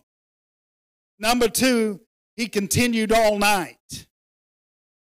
Sometimes you need to turn everything else off, and all you do is stay in the mountain. That's what this time from Rosh Hashanah till Day of Atonement is actually designed for. Is for you to turn everything else off except for your Bible, except for prayer time, except for worship time. And I doubt that very many Christians even observe that, but you need mountain time. And sometimes you need to set aside 10 days to just spend with God. If Jesus needed it, you need it. But then I notice that he said he took Peter and James and John and went into the mountain. Sometimes he took somebody with him. Now, we don't have mountains around here, but we have a car. And sometimes Linda and I get in our car and we get in our car and drive for the purpose of mountain time. And one day we drove to Childress when we were having mountain time. And one day we drove to Lubbock while we were having mountain time. And we had some powerful prayer time and some interaction about the Word of God to us. So sometimes you go there alone. Sometimes you stay there all night. Sometimes you stay there for 10 days. If you never had a time where you have just cut everything else off except for the Word of God, I challenge you. Now is the time for mountain time. You need it. You need some mountain time. Where you say, I'm not going to be doing anything on my telephone.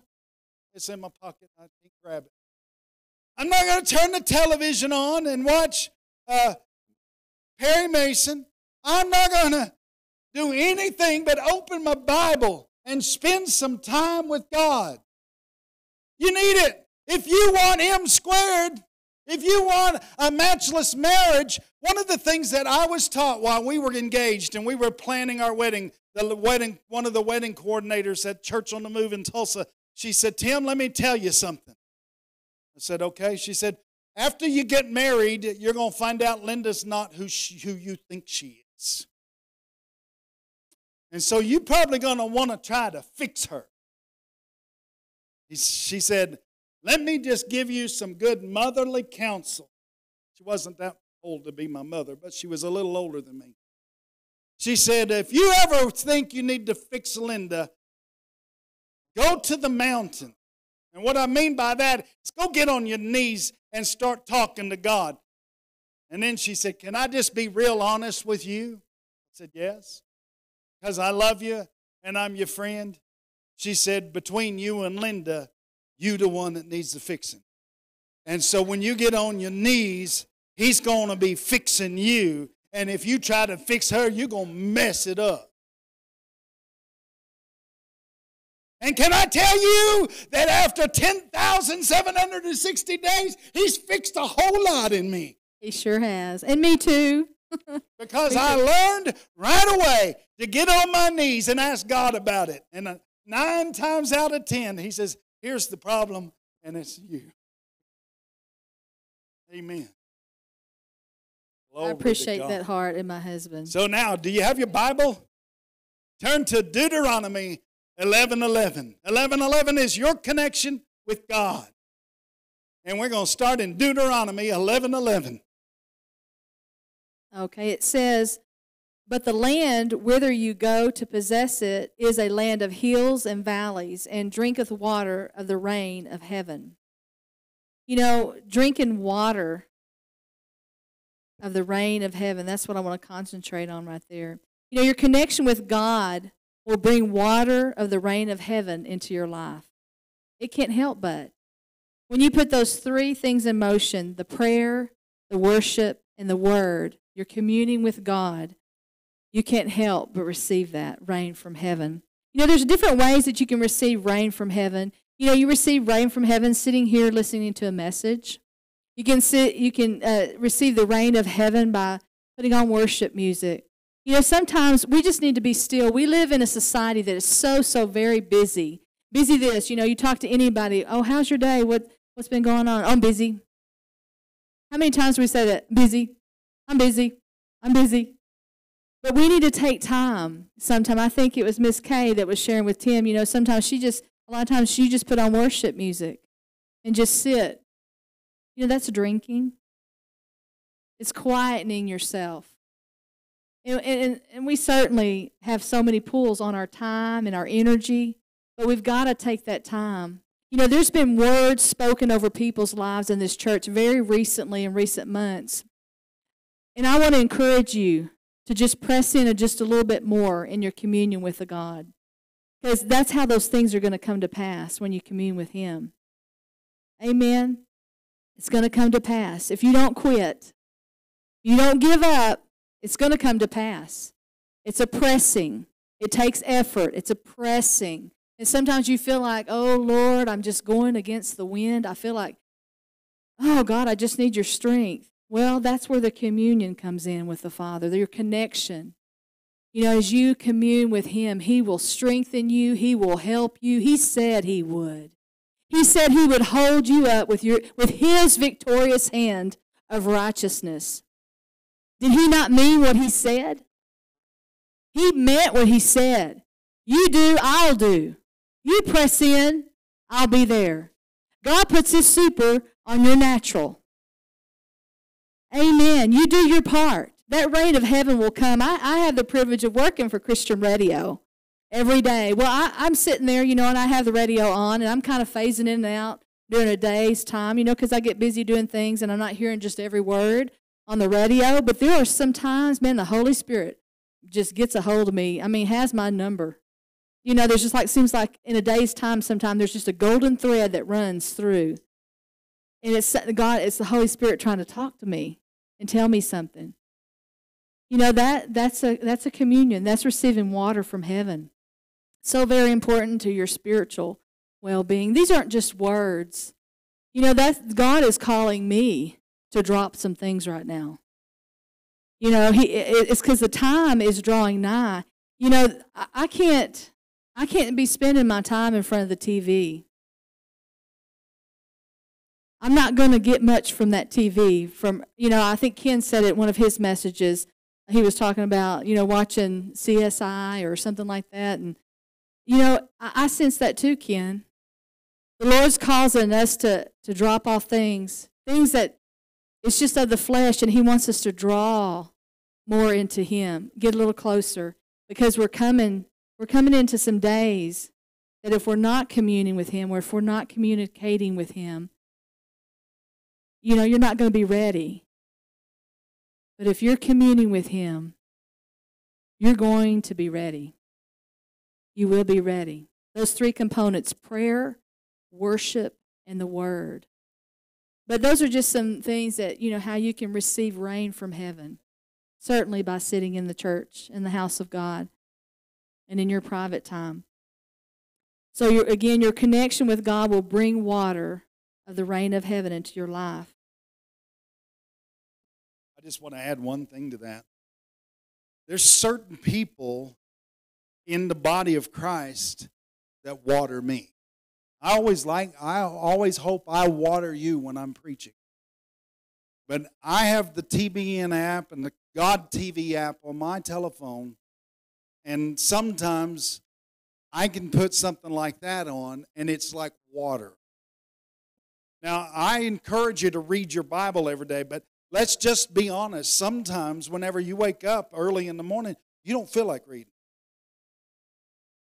There's nothing wrong with you getting the TBN app out and listening to somebody that waters you. Edna just gave me a bunch of CDs from Pastor Robert Morris, and it's been like water in my soul. Now, you can't substitute reading the Bible all the time for that, but there are times when it's okay for you to just listen to somebody. The Word is going to bring the water of the rain of heaven into your life. Whether you're reading, right now I've just started again in Genesis and in Matthew. and I read the the Old Testament through, and because at the beginning of the Jewish year, I always try to start all over in my Bible reading. So I'm trying to read through Genesis all the way to Malachi. And then I try to read Matthew to Revelation. And I always read the epistles about 5 or 6 times every year. So, but sometimes I need somebody else to water me, and it's okay. That's what I want to say. It's okay if you need somebody else to water you. Who waters you? Then go watch them and let them water you. Amen. Tammy waters me. But I can't make that be a substitute for my time of worship. I can't let that be a substitute for my time of prayer. But I certainly am going to drink out of her life. That's part of the railroad track coming in. Her railroad track is going out. Your railroad track, many of you, your railroad track is going out. It comes right into my life. So we're drinking the water from each other. The Bible even says, and our vision statement over there says, we come together so we can partake of one another's strengths. That's the water of heaven that you've been bringing in all week long. Then come here and give it out. Amen. Now, Judges, guess what the next address is? 11:11. Judges 11:11. You know, on that note too, you know, we, like the Bible says, the Scripture says, we sow to the flesh, we reap of the flesh. If we sow to the Spirit, we reap of life everlasting. Amen. It's living water. Your time with God is never wasted time. It's never wasted. Just a little. I was just thinking about that. Sowing to the Spirit. We got to be sowing to the Spirit more and more and more. Amen. So in Judges 11:11 in the Net translation, it says, so Zephath went with the leaders of Gilead. The people made him their leader and commander. Zephath repeated the terms of the agreement before the Lord in Mizpah. So the thing I want to hone in right there is he repeated the terms of the agreement. What's the agreement? It's our covenant, isn't it? So we need to repeat the terms of our covenant, because that's our connection with God. You know, that's something that I try to do every day. I confess the word of God out of my mouth. It's become such a part of me. You know, like every day I'm covering my family, of course, in the blood of Jesus. But I'm making declarations. I'm making proclamations over my family. I say any adversities, attacks, accidents, or tragedies that were headed Tim's way, my way, and I go down the line in my family. I say, right now, I take my authority in the name of Jesus, and I say, you're diverted right now in my family's life. I declare those things. You know, I'm backing up. I'm looking at his covenant. I'm looking at his agreement, because he said he shall give his angels charge over thee, lest thou dash thy foot against a stone. So I believe God for that protection. But you've got to declare it out of your mouth. It's not just going to happen. You know, we've said that many times. You know, he gave us that same creative force in our mouth. We've got to speak it out. We've got to proclaim the terms of our agreement in the Bible. Amen. That's so. That's right. It is a decade of declarations. Brother Rodney was saying that last week. That hit me right between the eyes when he said that. I'm like, yes. You know, there's times and seasons, and there's times sometimes to just put a little bit more into that decreeing something over your family. You know, if you've got kids that are living all which ways and not doing what's right, you know, no matter what it looks like, no matter what your eyes can see in the natural, you say, God, according to Ephesians, I pray that the God of our Lord Jesus Christ, the Father of glory, will give unto your kids' names a spirit of wisdom and revelation in the knowledge of him, by having the eyes of their names flooded with light, so they can know and see the hope to which you have called them. And I start declaring, God, you've called my kids. They don't have any other choice but than to serve you. They don't have any other choice but to serve you.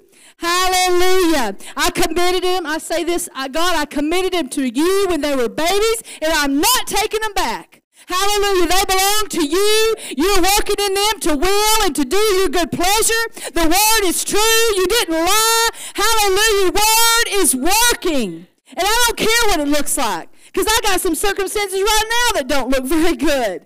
But you know what? I got to get my mouth open. I've got to make my mouth do its duty.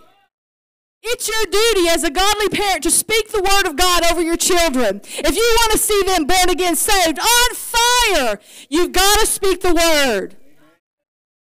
You think, well, that's real easy for you to say, Miss Linda.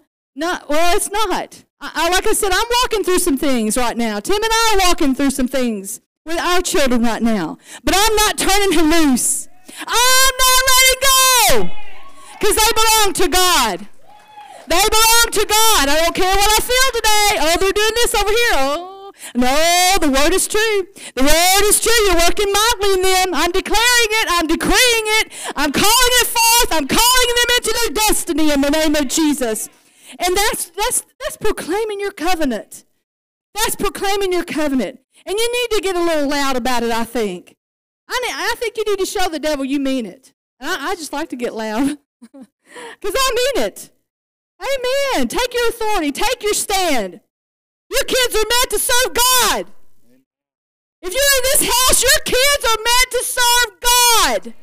They don't belong to the devil's camp. They belong to God's camp. Hallelujah. They were bought with a price. I'm proclaiming it. You proclaim it. Hallelujah. We're just reinforcing that covenant by speaking it out. Okay, in 1 Kings 11:11 says, Wherefore the Lord said unto Solomon, Forasmuch as this is done of thee, and thou hast not kept my covenant and my statutes which I commanded thee, I will surely rend the kingdom from thee, and will give it to thy servant. The point we want to bring out there is failure to connect with God will cause you to lose the blessing.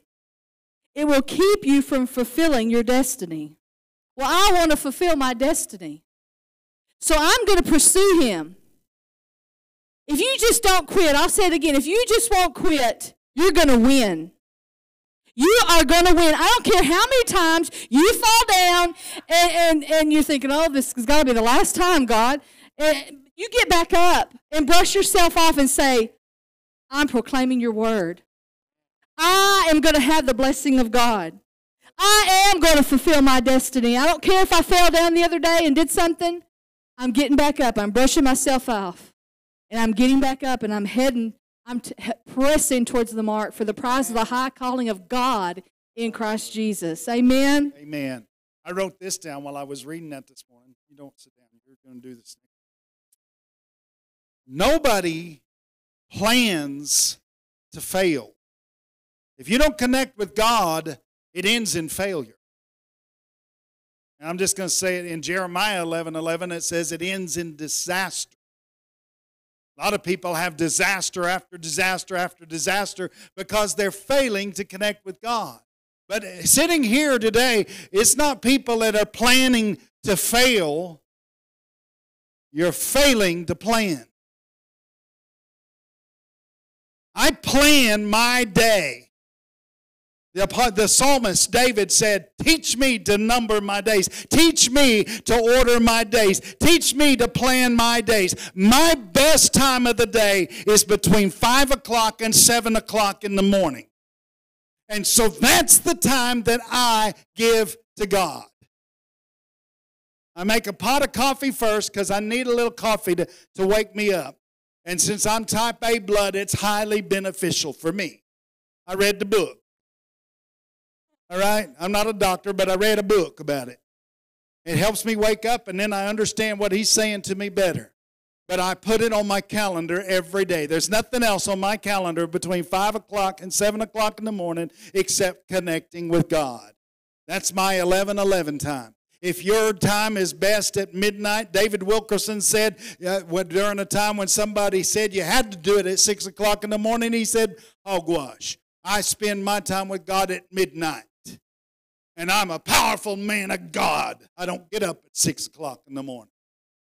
So you pick the time that's your best time. I don't know what your best time is, but you do. Give it to God and plan to spend that time with God every day through prayer and worship and the Word.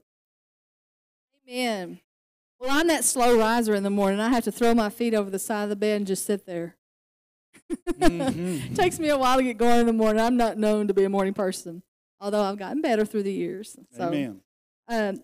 Next scripture we'd like to bring up is 2 Kings 11:11.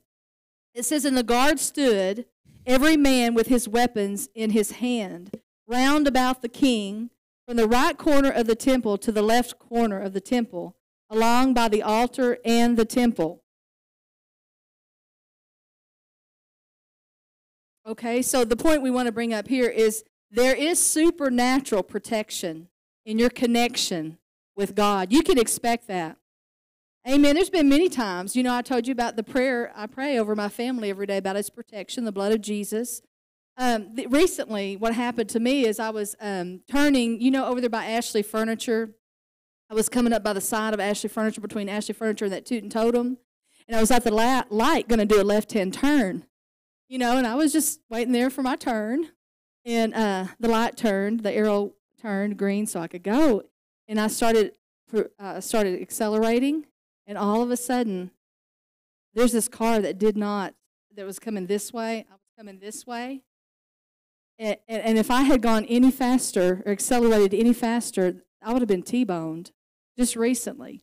And you think, it just jarred me. I called Tim and I said, what just happened? Because, it jerked the slack out of you. And it's like, Lord, I just thank you for the blood of Jesus. I thank you for the blood of Jesus. I don't take that lightly, His protection. I'm sure all of y'all can testify to something like that. And sometimes it happens more on a daily than we even realize, that we're protected by the hand of God, but it comes through our connection with Him. We can expect to be protected when we're connected. Amen? Amen. Anything on there? Okay. Nick. Amen. That's good. Amen. I'll write that down too. Okay, 2 Chronicles 11:11. It says, Are y'all noticing all these verses are 11:11? Yes. It says, and he fortified the strongholds and put captains in them and store of victuals and of oil and wine. There's provision in your connection with God. I believe that tithe, Malachi 3:10, you don't have to turn there or anything, but, that's taking care of our needs, our provision. When you're connected to God and you're tithing, you can expect God to meet all of your needs. He's a good Father. Amen. If you need provision, I just encourage you, if you're not a tither, start tithing. Start giving to God what is already His. Because if you don't, it's just like you have a bag that has holes in it. Everything's, I know somebody right now, one thing right after another has led to another, to another, to another. Why? Because they're not tithing. And they're going, what's wrong? It's because you're not tithing. You got to give God something to work with. You got to give Him something to work with. That tithe already belongs to Him. If you're not tithing, I'm being kind of bold, you're robbing from God. And you're not giving Him anything to work with. It's really important. That's something that Tim and I, through our marriage, I was tithing before I married Tim. I lived in a home, Christian Spirit-filled home, where my parents taught tithing. And I've done it since I started working. And my needs have been met. Now, am I looking for more? I am. I believe for an abundant harvest, I'm looking for more. But I'm telling you, my needs are met. I've never been without food. I've not been without clothing. It may not be necessarily what I wanted to wear or what I wanted to eat, but God has always provided for me, and He always will, because I'm a tither. You can take that to the bank. You're a tither, He's going to take care of you. Amen. Isaiah 11:11, and it says, and it shall come to pass in that day that the Lord shall set his hand, again, the second time to recover the remnant of His people, which shall be left from Assyria and from Egypt and from Pathros and from Cush and from Elam and from Shinar and from Hamath and from the islands of the sea. And through Isaiah 11:11, we see our connection with God. He's going to recover the remnant of his people. You know what? We're soul winners. That's what I see. We're soul winners. We're to be soul winners. There's a remnant out here that needs Jesus Christ. We've got what they need. Amen. I encourage you, and I try to too, when I'm out and about, instead of thinking about, okay, well, I got to go to the store and I've got to get done. I try to think about others if I see needs, because that's what we do. We're soul winners. And sometimes it might not be a full conversation. There's been times where, there's been a long line behind me, and I was talking to somebody behind me, and I don't go into a 15-minute message with that person behind me because there's people back there, and I don't want to infringe upon their time. But sometimes all I can get in is a little word. Like the other day when we were in Colorado, the lady that cleaned our room, I just was just talking to her, real briefly, and I just grabbed her hand and I just said, I bless you in the name of Jesus. You think, well, that wasn't much. But you know what? Somebody else is going to come along. Somebody else is going to water that seed. Sometimes people don't need a 15-minute message for you to preach to them, especially if there's a long line. You need to be considerate of other people and not, feel like you need to stand on the tabletop. I used to feel that way in high school. If I wasn't standing on the tabletop preaching, I wasn't doing anything for God. Well, I've learned since then. There's a time, there's a space of time. And so just taking those little spaces of time with people and saying, I just bless you in the name of Jesus. Because we exude his love. We have the very presence of God on the inside of us. We bring the presence of God to the table. We bring him to the table. It's like that old saying goes, sometimes you're the only book that, they might not read the Bible, but they're reading you. You may be the only Bible that they're reading. Oh, okay. Moving right along. Okay. So we're so winners. Okay. I want to do this next one because one of the things I taught you during the legal system of Jehovah is the court is seated and the books are opened. Listen to this in Zechariah 11:11. 11:11 is your connection to God.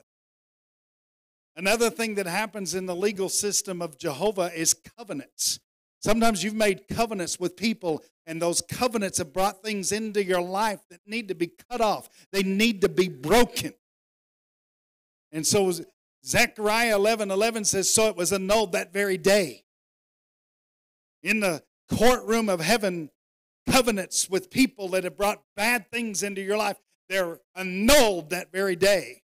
There were some covenants that were covenants with death, Isaiah says. Those covenants are annulled this very day. And then the most afflicted of the flock who kept faith with me knew that that was the word of the Lord. So through your connection with God, your book is opened. Whenever you really take time to spend with God in prayer and worship and word, then your book gets opened. Yes, we can open his book, the Holy Bible, anytime and read that book. But there are times whenever your book gets opened and he begins to reveal to you what is written in your book. That happens through your connection with God. Hallelujah. Hallelujah. During this time, this past since August the 15th, it's almost 2 months now. There have been many people who've had their books opened. And there it is right there in Zechariah 11:11. You understand what the word of the Lord is for your life. You understand what the word of the Lord is for your life through your connection with God. We're in the New Testament now, which means we're coming in for a landing. Matthew 11:11. I love this one. It says, I tell you the truth, among those born of women, not one has arisen greater than John the Baptist. Yet the one who is least in the kingdom of heaven is greater than he is. And then verse 12, from the days of John the Baptist until now, the kingdom of heaven has suffered violence, and forceful people lay hold of it. I like that in that scripture says, even the least in the kingdom of heaven is great through the connection with God. I mean, you might think you're little in the body of Christ, but you know what? God says you're greater than John the Baptist. And he said, No one arises greater than John the Baptist.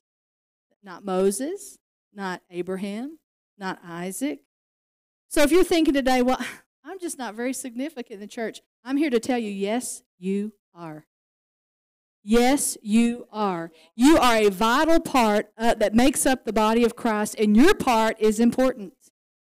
And you have something to say, and you have something to give. Amen? He didn't lie. He told the truth. Amen. Your connection through him. John 11:11, it says, after he said this, he added, our friend Lazarus has fallen asleep, but I'm going there to awaken him. So awakening in that scripture, John 11:11, we're talking about the track, the connection to God. Awakening comes through your connection with God. I felt really impressed when we were going over the notes. There's somebody here that you need this right here. You know, what you thought was dead. I just wrote it down. What you thought was dead and that would never arise and awaken again, by your connection with God, it will live again. Now, I don't know who that is, but I wrote that down. What you thought was dead, that it never could be resurrected, but because of your connection with God, it will be. Amen. He perfects all that concerns you.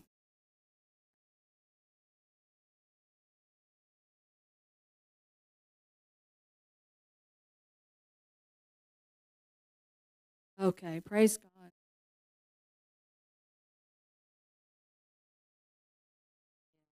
Well, I believe that. So right now, I'm getting instruction from the throne. Hallelujah. I'm going to sing a song right now, and I want to encourage you. Think about that last thing I just said. There's something there. There's something there with somebody, or maybe somebody's, that you thought was dead. God's going to awaken that, resurrect that, because of your connection with him. Amen. He's going to do it. So I just invite you to come down to the front. If there's something that you want prayer about, you want Tim and I to pray about. What we're specifically going to pray for today is there are people sitting here and you think, I want my connection with God strengthened. And I'm here to tell you, he's here to strengthen that. And Linda and I are going to pray and lay hands on you. Paul, I want you to get ready toward the end of this song, get ready to take over with the music. But if that's something, if you're sitting there today and this message has touched your heart and you said, yes, I want to I need God to strengthen my connection, I want you to come and line up here. We're going to pray for you. But even this song is going to strengthen you. Because some of you feel like you're just going through the fire. But God, through your connection with God, you're going to go through the fire. Go ahead, Mike.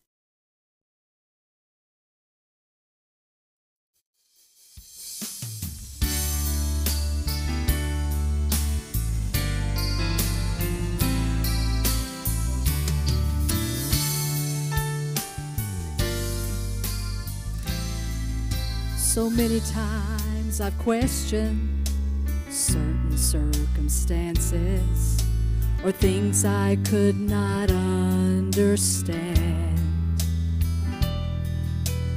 Many times in trials, weakness blurs my vision, and my frustration gets so out of hand. It's then I am reminded I've never been forsaken. I've never had to stand the test alone. As I look at all the victories, the Spirit rises up in me. It's through the fire my weakness is made strong. Thank you, Lord. He never promised that the cross would not get heavy, or the hill would be hard to climb. He never offered our victories without fighting, but he said help would always come in time. Just remember when you're standing in the valley of decision and the adversary says give in, just hold on. Our Lord will show up and he will take you through the fire again. I know within myself that I would surely perish, but if I trust in the hand of God, he'll shield the flames again. He never promised that the cross would not get heavy or the hill would not be hard to climb. He never offered our victories without fighting, but he said help would always come in time. Just remember when you're standing in the valley of decision and the adversary says give in, just hold on. Our Lord will show up and he will take you through the fire again. Just hold on. Our Lord will show up and he will take you through the fire again.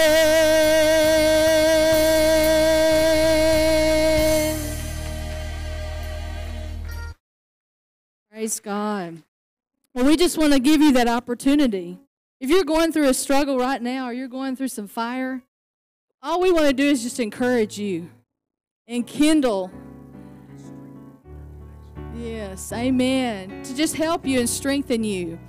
Amen. Thank you, Jesus. Hallelujah. I believe he's going to strengthen you and help you. Like he said in Isaiah 41:10, that he would strengthen you, he would help you, he would hold you up with his victorious hand of righteousness. Amen. He promised. He delivers. Amen. Amen. He's a good Father. Hallelujah. Just pray in the Holy Ghost right now. Oh, we stir ourselves up, God. Everything, everything. Hallelujah.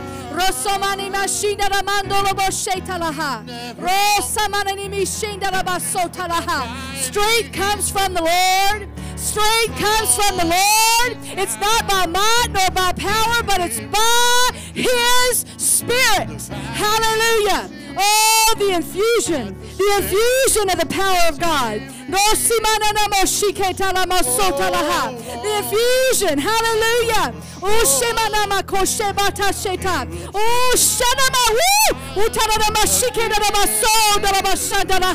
Infused with power from on high. In Jesus' name. In Jesus' name. Infused with power from on high. It's the name. It's the name. It's the name of Jesus. It's the name. It's him doing it. It's him doing it. Hallelujah. Infuse, Lord. Infuse. Oh, hallelujah. Rising above. Rising above. Hallelujah. Rising above in Jesus' name. Hallelujah. Rising above the circumstances in Jesus' name. Oh, hallelujah. Infusion from on high. Infusion from on high.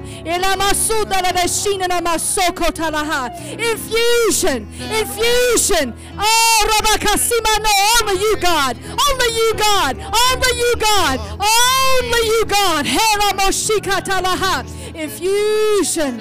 Infusion of the Holy Ghost and power. Hallelujah. Strength for the day. Strength for the day in Jesus' name. Strength for the day in Jesus' name. Oh, Rabasina Mashiketalaha.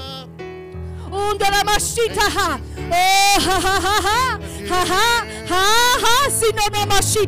What the devil meant for harm, God is turning it around for your good and your benefit, because you're called according to His purpose. Hallelujah! You're called according to His purpose. The strength of God.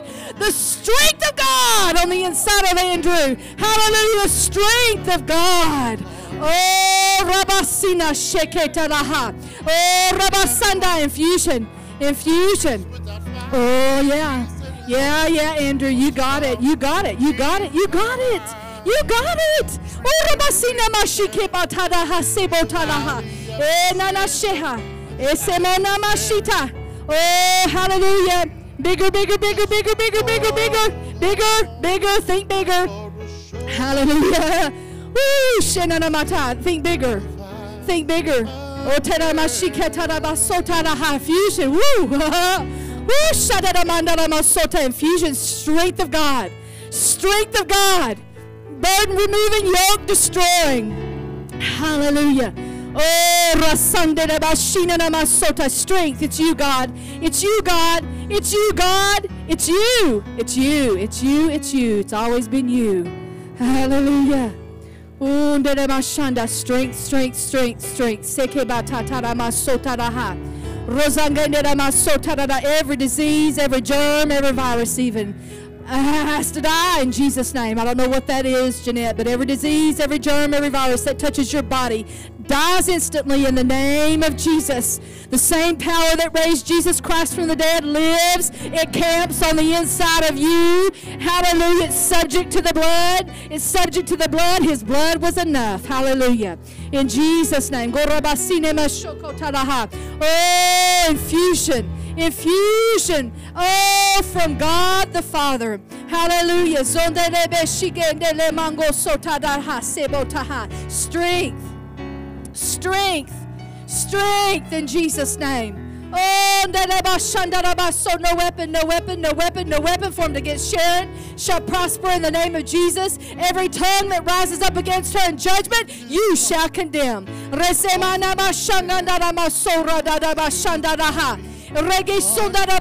Resurrection. Resurrection. Resurrection, resurrection. Oh, resurrection. Oh, today. In Jesus' name. In Jesus' name. In Jesus' name. Oh, infusion. Oh, thank you, Father, for strength on high. Hallelujah. Oh, that you're doing the work. You started the work in Him and you will continue. Hallelujah. In Jesus' name. In Jesus' name. Oh, hallelujah. Oh, hallelujah. What a worshiper you are. What a worshiper you are. What a worshiper you are. Oh, He says, I see, I know, I see, I know. Hallelujah. You're connected. You're connected. You're connected. Mountains are moving. Mountains are moving. Mountains are moving. You know from which your help comes from. It comes from the Lord. Hallelujah. You know where your help comes from. It comes from the Lord. Hallelujah. Oh, Rabasanda, you're working. You're moving things around. You're moving things around. Oh, Rabasanda, Rabasonda, Rabasheta. Oh, thank you, Lord. Thank you, Lord. Oh, yes. Oh, yes, He is, Shirley. He's doing it. He's doing it. He's doing it. He's doing it. God's working. God's working. He's working. He's working. Hallelujah. Oh, Rabasinina Sheketaha. Infusion. Yeah. Infusion from on high. The strength of God. The strength of God. Hallelujah. You've got the keys. You've got the keys. You know you've got the keys. Oh, Rabasata, the fusion of Almighty God. Yes,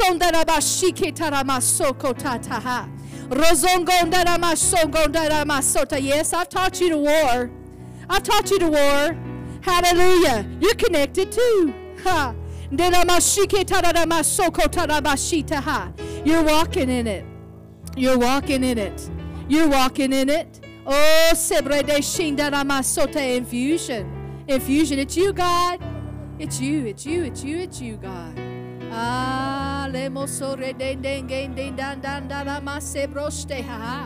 Yes, yes, yes. You're at work.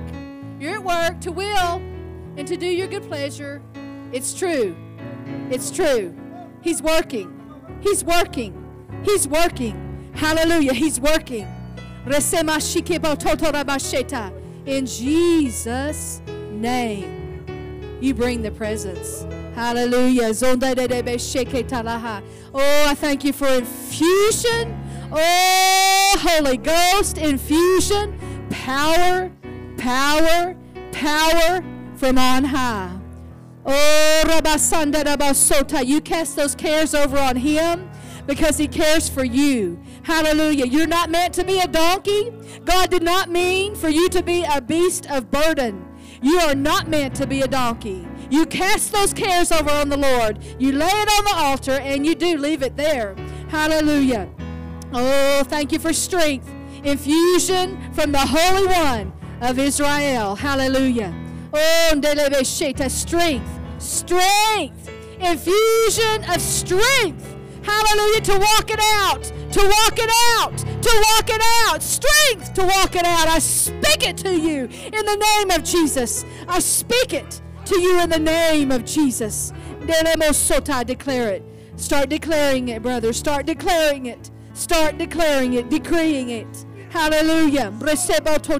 In Jesus' name. In Jesus' name. I said in Jesus' name. Oh, hallelujah. Oh, God, I just thank you. Infusion. Infusion, strength from on high. Oh, Delebeshina Gandele Isumbrandeshe. He knows it all. He knows it all. He knows it all because He's the Alpha and Omega. He's the beginning and the end. Hallelujah. Hallelujah. You hear His voice. You know His voice. And the voice of a stranger you will not follow. You hear His voice, you know His voice, and the voice of a stranger you will absolutely not follow in Jesus' name. Your steps are ordered of Him. Hallelujah. Your connection is with Him. Your connection is with Him. Hallelujah. I release that right now. I release that right now, right now, right now, right now. In Jesus' name. Thank you, Lord. Thank you, Lord. Thank you, Lord. Freedom, freedom, freedom. Freedom in the Holy Ghost. Freedom in the Holy Ghost. In Jesus' name. Freedom, freedom, freedom, freedom, freedom. Thank you, Lord. Thank you, Jesus. Thank you, Jesus. Oh,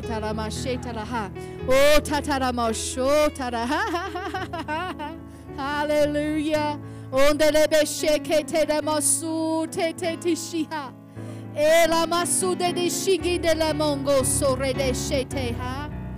Oh, reseke, a walking, a walking, a walking, a walking. Keep walking. Keep walking. Keep talking. Keep saying. Hallelujah. He's not going to disappoint you. Hallelujah. It will surely happen. It will surely come. It will surely happen. It will surely come. Hallelujah. Release. I release the strength of God on the inside of Becky. I release the strength of God on the inside of Becky. The same power, the same power that raised Jesus Christ from the dead lives on the inside of you and it quickens your mortal body. Hallelujah. Oh, yes. Becky,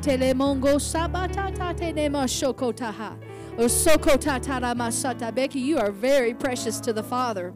You are very precious to the Father. I'm praying that He reveal that so strong to you. Hallelujah. Hallelujah. That He delights in you. He delights in you. Hallelujah.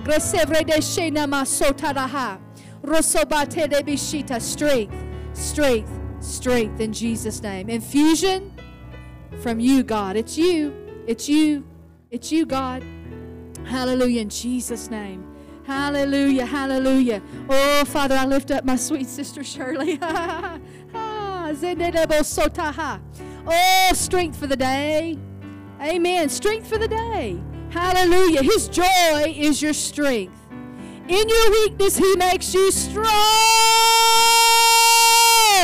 In your weakness, He makes you strong. Hallelujah. Oh, Rabasina Mashete Tele Masai. Ela Sina Namashe.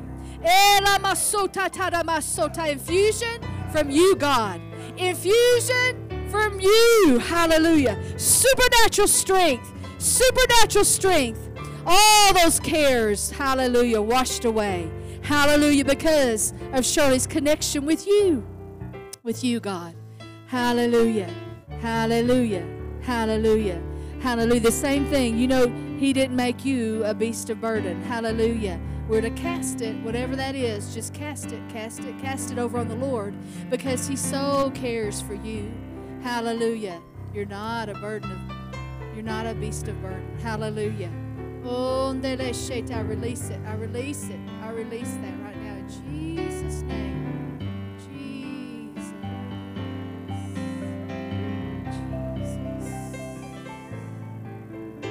Thank you.